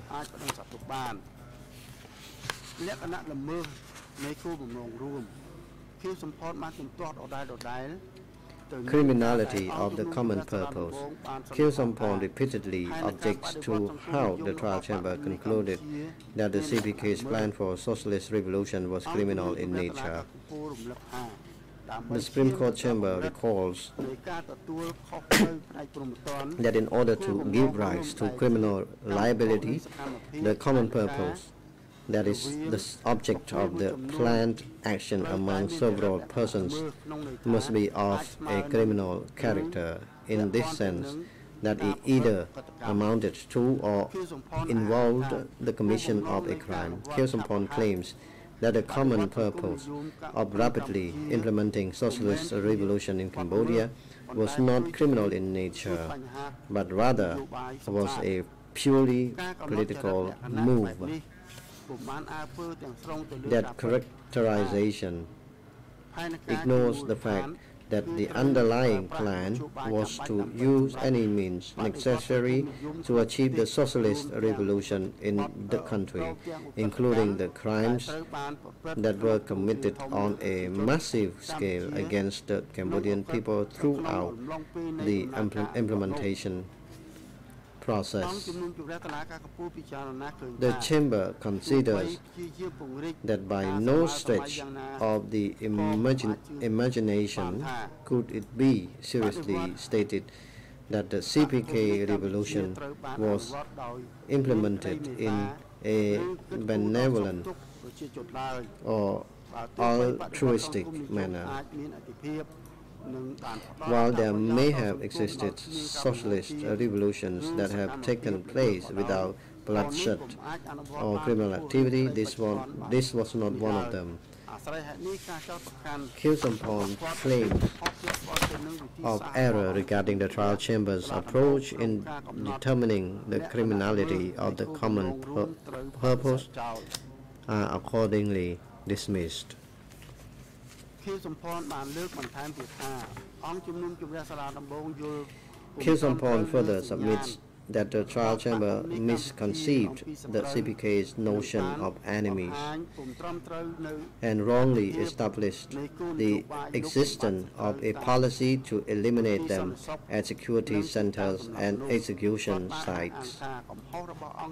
He asserts that the trial chamber's error precluded the conclusion that crimes against humanity were committed at the S21, Krang Ta Chan,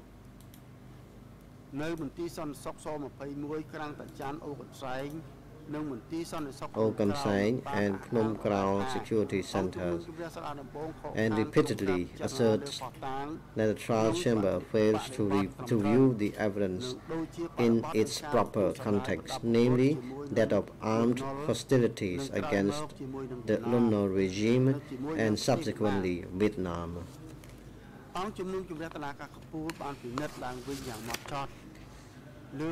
This chamber thoroughly reviewed the evidence with respect to the trial chamber's approach to real and perceived enemies of the CPK and concludes that Khieu Samphan's arguments are without foundation.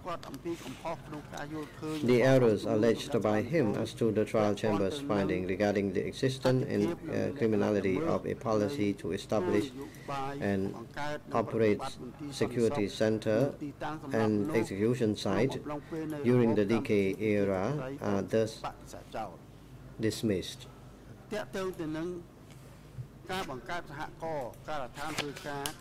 With respect to establishing cooperatives and work sites, Khieu Samphan disputes the trial chamber conclusion that this policy was intrinsically linked to the common purpose and involved the commission of crimes against humanity. បទអក្រិតក្នុងអក្រិតកម្មប្រចាំលោកជាតិគាត់បានជំទាស់នៅក្នុងចំណោមនោះថាអង្គជំនុំជម្រះសាលាដំបងបាន He contends inter alia that the trial chamber mischaracterized the CPK's political orientation regarding the cooperatives by selectively reviewing official CPK documents through an incriminating lens of, quote, amity, unquote, and ignoring exculpatory evidence demonstrating that there was a constant concern for the population. While it is not necessary to refer to every piece of evidence on the trial record, the trial chamber did in fact refer to most of the documents to which Khieu Samphan points, and his alternative interpretations of those documents do not suffice to overcome the trial chamber's conclusions based on its own fair and reasonable interpretation and those same documents.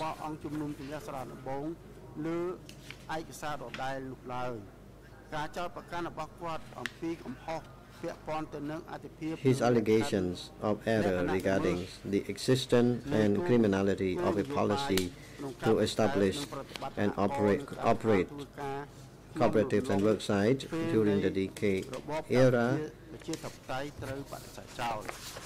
are thus dismissed.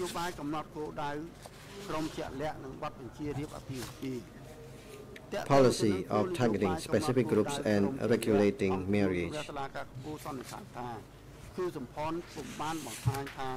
Turning to policy of targeting specific groups, the Supreme Court chamber concludes that Khieu Samphan has not demonstrated that the trial chamber erred in finding that the policy broadly targeted Buddhists, Chan, Vietnamese, and former Khmer Republic soldiers and officials for the reasons explained in the full written judgment.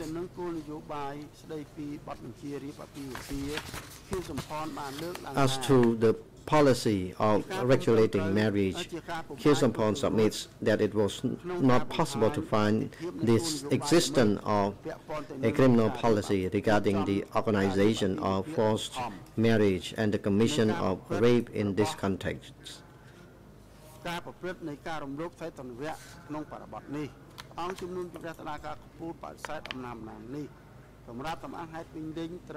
For reasons explained in the full written judgment, the Supreme Court chambers has rejected his assertions. His allegations of error in the findings regarding the existence and criminality of a policy to regulate marriage during the decade era are thus dismissed.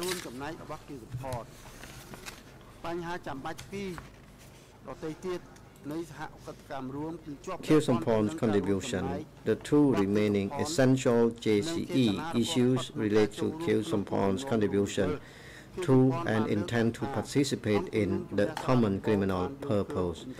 He submits that the trial chamber wrongly found that his support for and participation in and/or contribution to the political process for the purpose of implementing a socialist revolution in Cambodia were sufficient to establish his significant contribution to the commission of any crimes such purpose may have involved.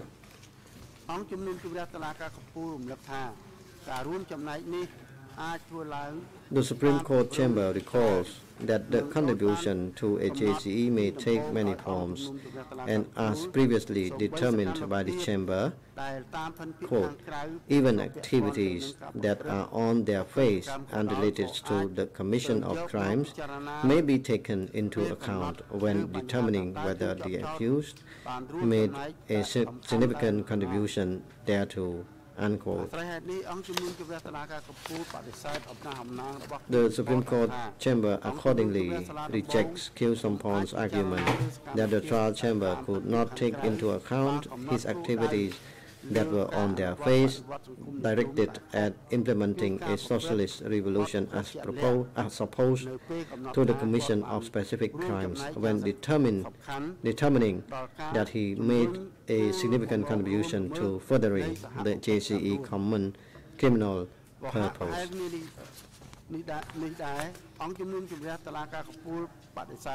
The Supreme Court chamber similarly rejects Khieu Samphan's submission that the trial chamber essentially imposed on him a form of collective responsibility, quote unquote, or guilt by association, claiming that the trial judgment clearly shows that it based its conclusions about his significant contribution to the JCE on his own conduct or acts as opposed to those of others.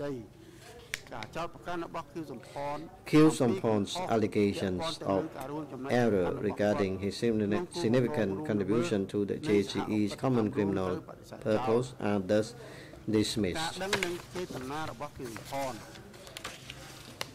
Khieu Samphan's knowledge and intent as to whether he knew of and intended the commission of the crimes underlying the encompassed by the common purpose, Khieu Samphan disputes the trial chamber finding that he did and reiterates that the common purpose was not criminal.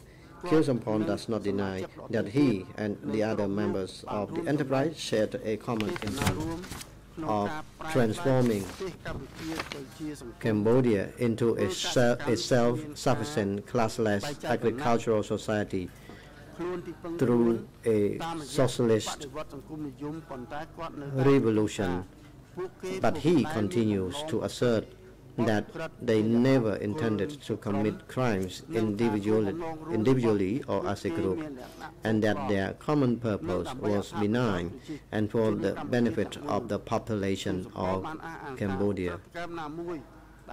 He argues that any crimes that might have occurred in the process of implementing the common purpose were extraneous thereto and happened without his knowledge and participation.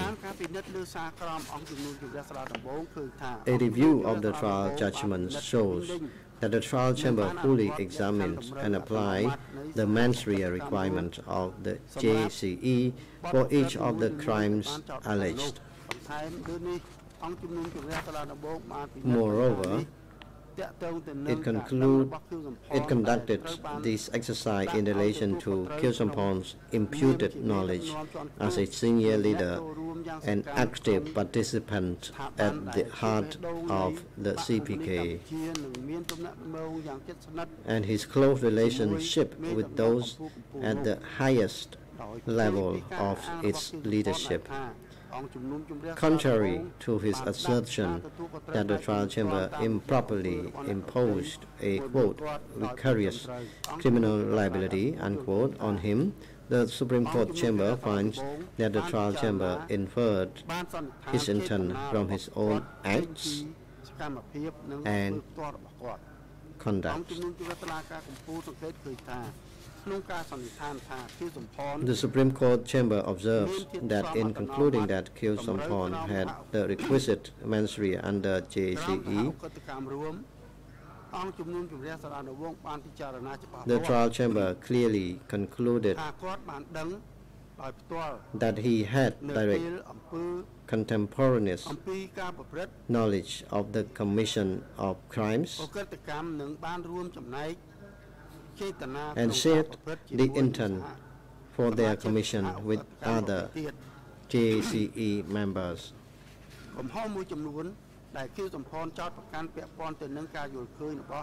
The several errors that Khieu Samphan alleged with respect to the trial chamber's findings regarding his contemporaneous knowledge and shared intent to commit crimes at cooperatives and worksites, at security centers, and against specific groups, namely the Cham, Buddhist, Vietnamese, and former Khmer Republic officials, are dismissed for reasons explained in the full written judgment.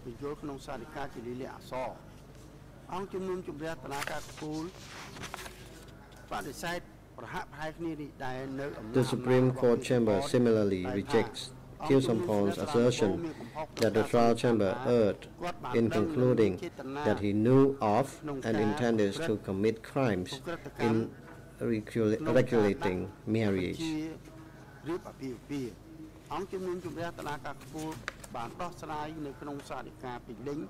The Supreme Court chamber has addressed in the full written judgment Khieu Samphan's arguments in support of these contentions. For the most part, they simply constitute alternative interpretation of the evidence. Khieu Samphan's assertion of error are thus dismissed. Applicability of JCE liability to crimes committed with dolus eventualis.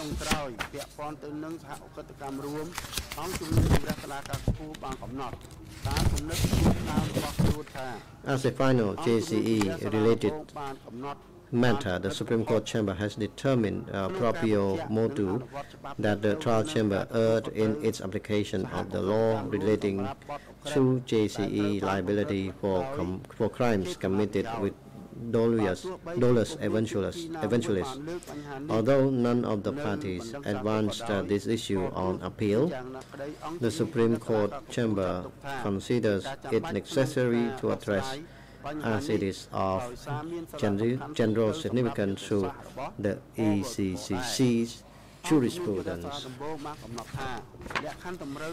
The trial chamber determined, quote, that the degree of intent required under JCE1 is direct intent, unquote, and that, quote, indirect intent or dolus eventualis. Again, the trial chamber determined, quote, that the degree of intent required under JCE1 is direct intent, unquote, and that, quote, indirect intent dolus eventualis does not suffice for a finding of JCE before the ECC, unquote. As a result, the trial chamber concluded that a crime against humanity of murder committed with dolus eventualis fell outside the common purpose of the JCE and accordingly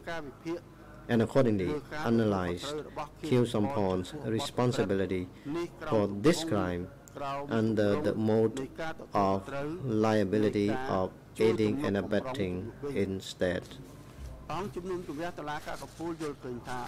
The Supreme Court chamber concludes that the trial chamber erred when it failed to apply our holding in case 002/01 that an accused may be held liable for crimes that are not directly intended but are nevertheless encompassed within a JCE common purpose. In this respect, the Supreme Court chamber recalls its finding in case 002/01 that liability under JCE for crimes that fell outside the common purpose, that is JCE3, was not part of customary international law in 1975, and that liability under JCE before the ECCC could therefore only arise for crimes falling within the common purpose. The trial chamber incorrectly concluded that if the commission of a crime is merely foreseeable, that crime automatically falls outside the common purpose.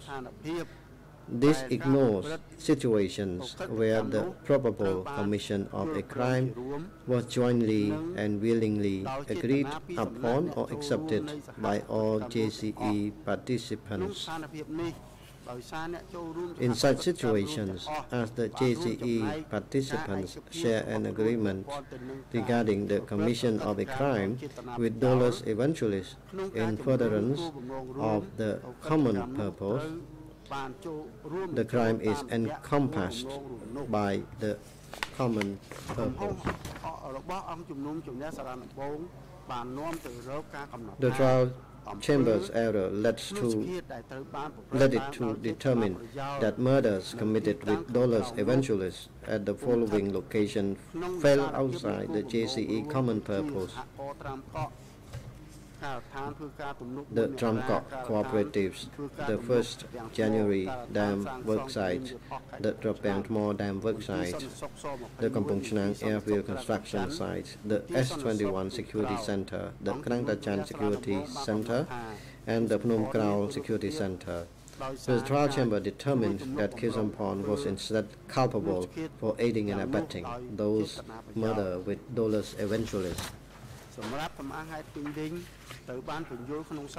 For reasons explained in the full written judgment, the Supreme Court chamber finds that the crime against humanity of murder with dolus eventualis at these locations was encompassed by the JCE's common purpose, and that Khieu Samphan made a significant contribution thereto with the shared intent to commit this crime while being aware of the substantial likelihood of deaths. Phnom Krao Security Center is excluded from this analysis because, as previously discussed, the Supreme Court chamber reversed the trial chamber finding that the crimes against humanity of murder was established with respect to that location. The Supreme Court chamber accordingly recharacterizes the form of liability from aiding and abetting to JCE for the crime against humanity of murder with dolus eventualis at the Tramkok cooperatives, 1st January Dam worksite, Trapangmore Dam worksite, Kampong Chnang airfield construction site, S21 Security Center, and Krang Tachan Security Center.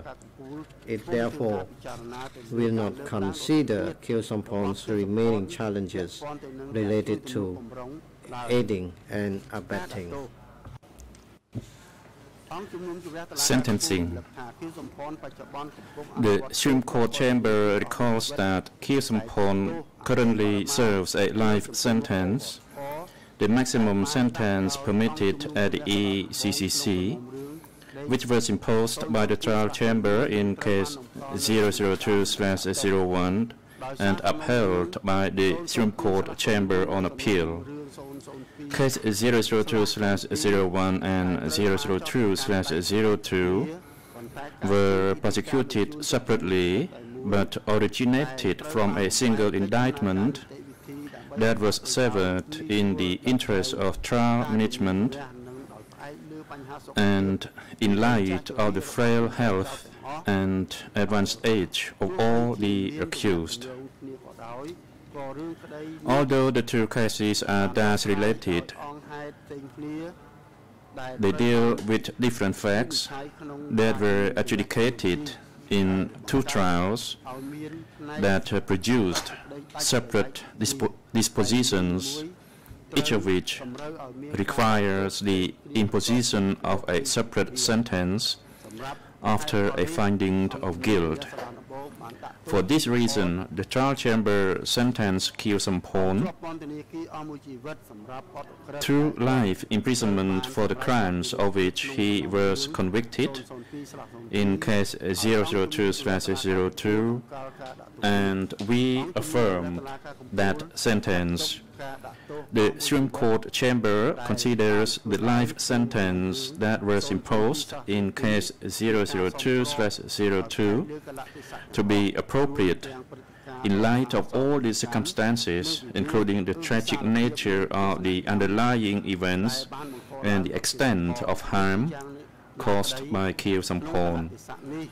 In the circumstances, however, in addition to affirming the life sentence in this case, we affirm the decision of the trial chamber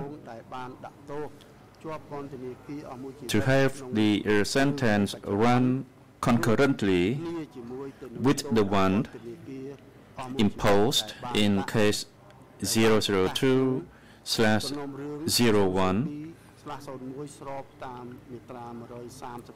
as permitted by Article 138 of the Cambodian Criminal Code. Nonetheless, Khieu Samphan has raised several challenges to the fairness of the sentence imposed by the trial chamber in case 002/02. He argues that the trial chamber erred in describing the primary objective of sentencing, that it erred in its assessment of the gravity of the crimes by including in its analysis a crime for which he was not charged, that it erred in its assessment of aggravating factors, including the double counting of his positions of authority and influence as an aggravating factor as to the gravity of the crimes, and finally, that it erred in assessing mitigating factors. The Supreme Court chamber has thoroughly considered each of these assertions and considers them without merit.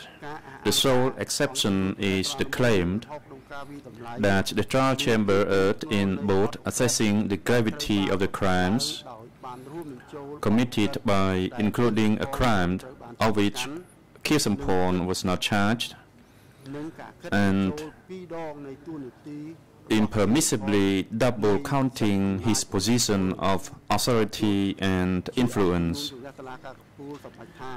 Although the Supreme Court chamber decides that doing so constituted error, it also concludes that in the circumstance of this case, their consideration does not render the ultimate sentence inappropriate or unfair in any way. Dispositioned. For the foregoing reasons, the Supreme Court chamber, pursuant to Article 4.1b of the ECCC agreement, Articles 14 new 1b and 36 new of the ECCC law, and Internal Rule 111, noting the respective written submissions of the parties on appeal and their arguments presented at the hearing from 16 to 19 August 2021, grants in part and dismisses in part Khieu Samphan's appeal, and therefore, insofar as it relates to facts of death that occurred at Tram Cooperatives, Trapeng Tmo Dam Worksite, 1st January Dam Worksite, Kampong Chnang Airfield Construction Site, S21 Security Center, and Krang Tachan Security Center,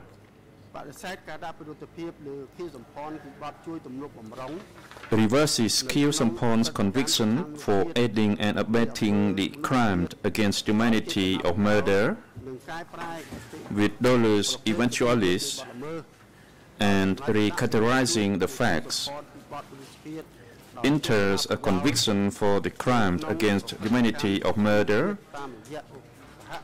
with dolus eventualis through a joint criminal enterprise, insofar as it relates to facts of death that occurred at Phnom Krao Security Center,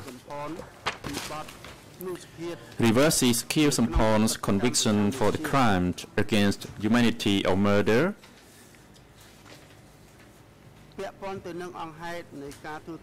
at Phnom Krao Security Center, insofar as it relates to facts of persecution at 1st January Dam Worksite, reverses Khieu Samphan's conviction for the crimes against humanity of persecution on political grounds of new people at the 1st January Dam Worksite, insofar as it relates to facts of killing of the Cham that occurred at Tri village and Wat O Trokun, and killings of the Vietnamese in Svai Rieng, in DK Waters, in Kampong Chnang province, at Wat Ksach and in Krati, as well as at O Konsai Security Center, affirms Khieu Samphan's conviction for the crimes against humanity of extermination, insofar as they relate to facts of forced labor of prisoners at Phnom Kran Security Center, affirms Khieu Samphan's conviction for the crime against humanity of enslavement.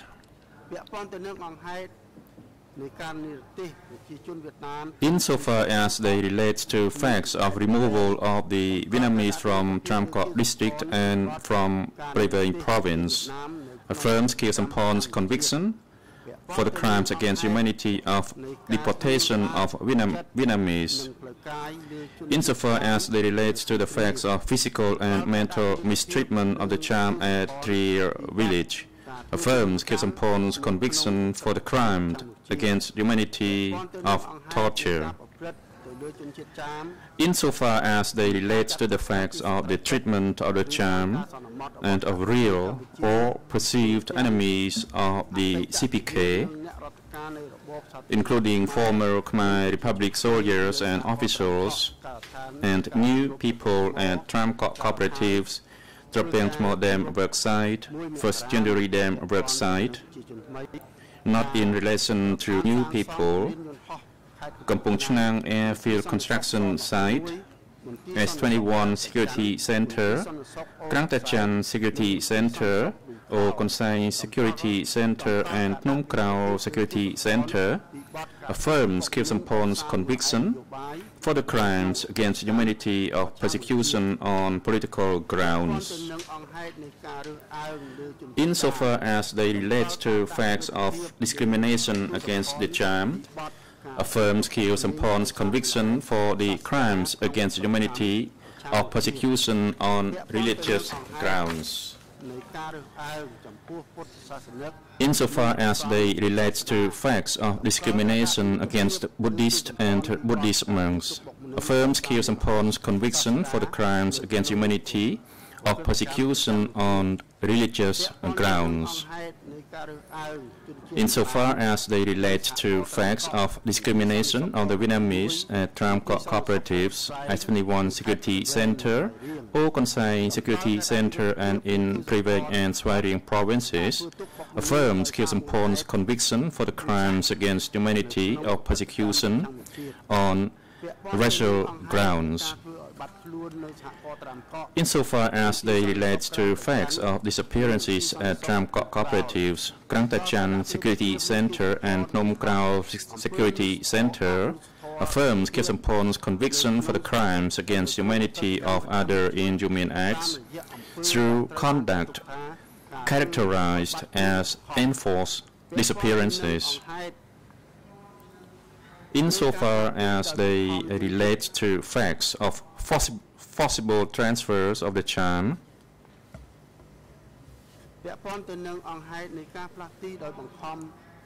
insofar as they relate to facts of forcible transfer of the Cham in the course of the movement of population phase 2,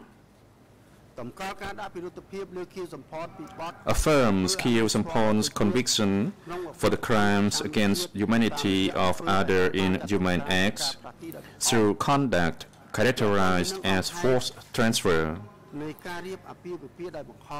insofar as they relate to facts of forced marriage and forced sexual intercourse in the context of forced marriage within the context of the nationwide regulation of marriage, affirms Khieu Samphan's conviction for the crimes against humanity of other inhumane acts through conduct characterized as forced marriage and rape, and additionally categorized as crime against humanity of other inhuman acts in the form of sexual violence understood to constitute forced sexual intercourse in the context of forced marriage with regard to female victims, grants the co-prosecutor's appeal, and enters a conviction for the crimes against humanity of other inhuman acts through conduct characterized as forced marriage and additionally characterized as crime against humanity of other inhuman acts in the form of sexual violence understood or to constitute forced sexual intercourse in the context of forced marriage with regard to male victims. Insofar as they relate to willful killing, torture, inhuman treatment, willfully causing great suffering or serious injury to body or health, willfully depriving prisoners of war or civilians the rights of fair and regular trial, and the unlawful confinement of civilians, affirms Khieu Samphan's conviction for grave breaches of the Geneva Conventions. Insofar as they relate to the facts of killings of the Vietnamese, affirms Khieu Samphan's conviction for the crime of genocide, affirms Khieu Samphan's sentence of life imprisonment in case 002/02, which shall run concurrently with the life sentence imposed in case 002/01. Orders that Khieu Samphan remained in the custody of the ECCC pending the issuance of the full written appeal judgment and the finalization of arrangements for his transfer in accordance with the law to the prison where he will continue to serve his sentence. 60 officers, please take the accused back to his cell. The chamber declares the closure of the pronouncement. All rise.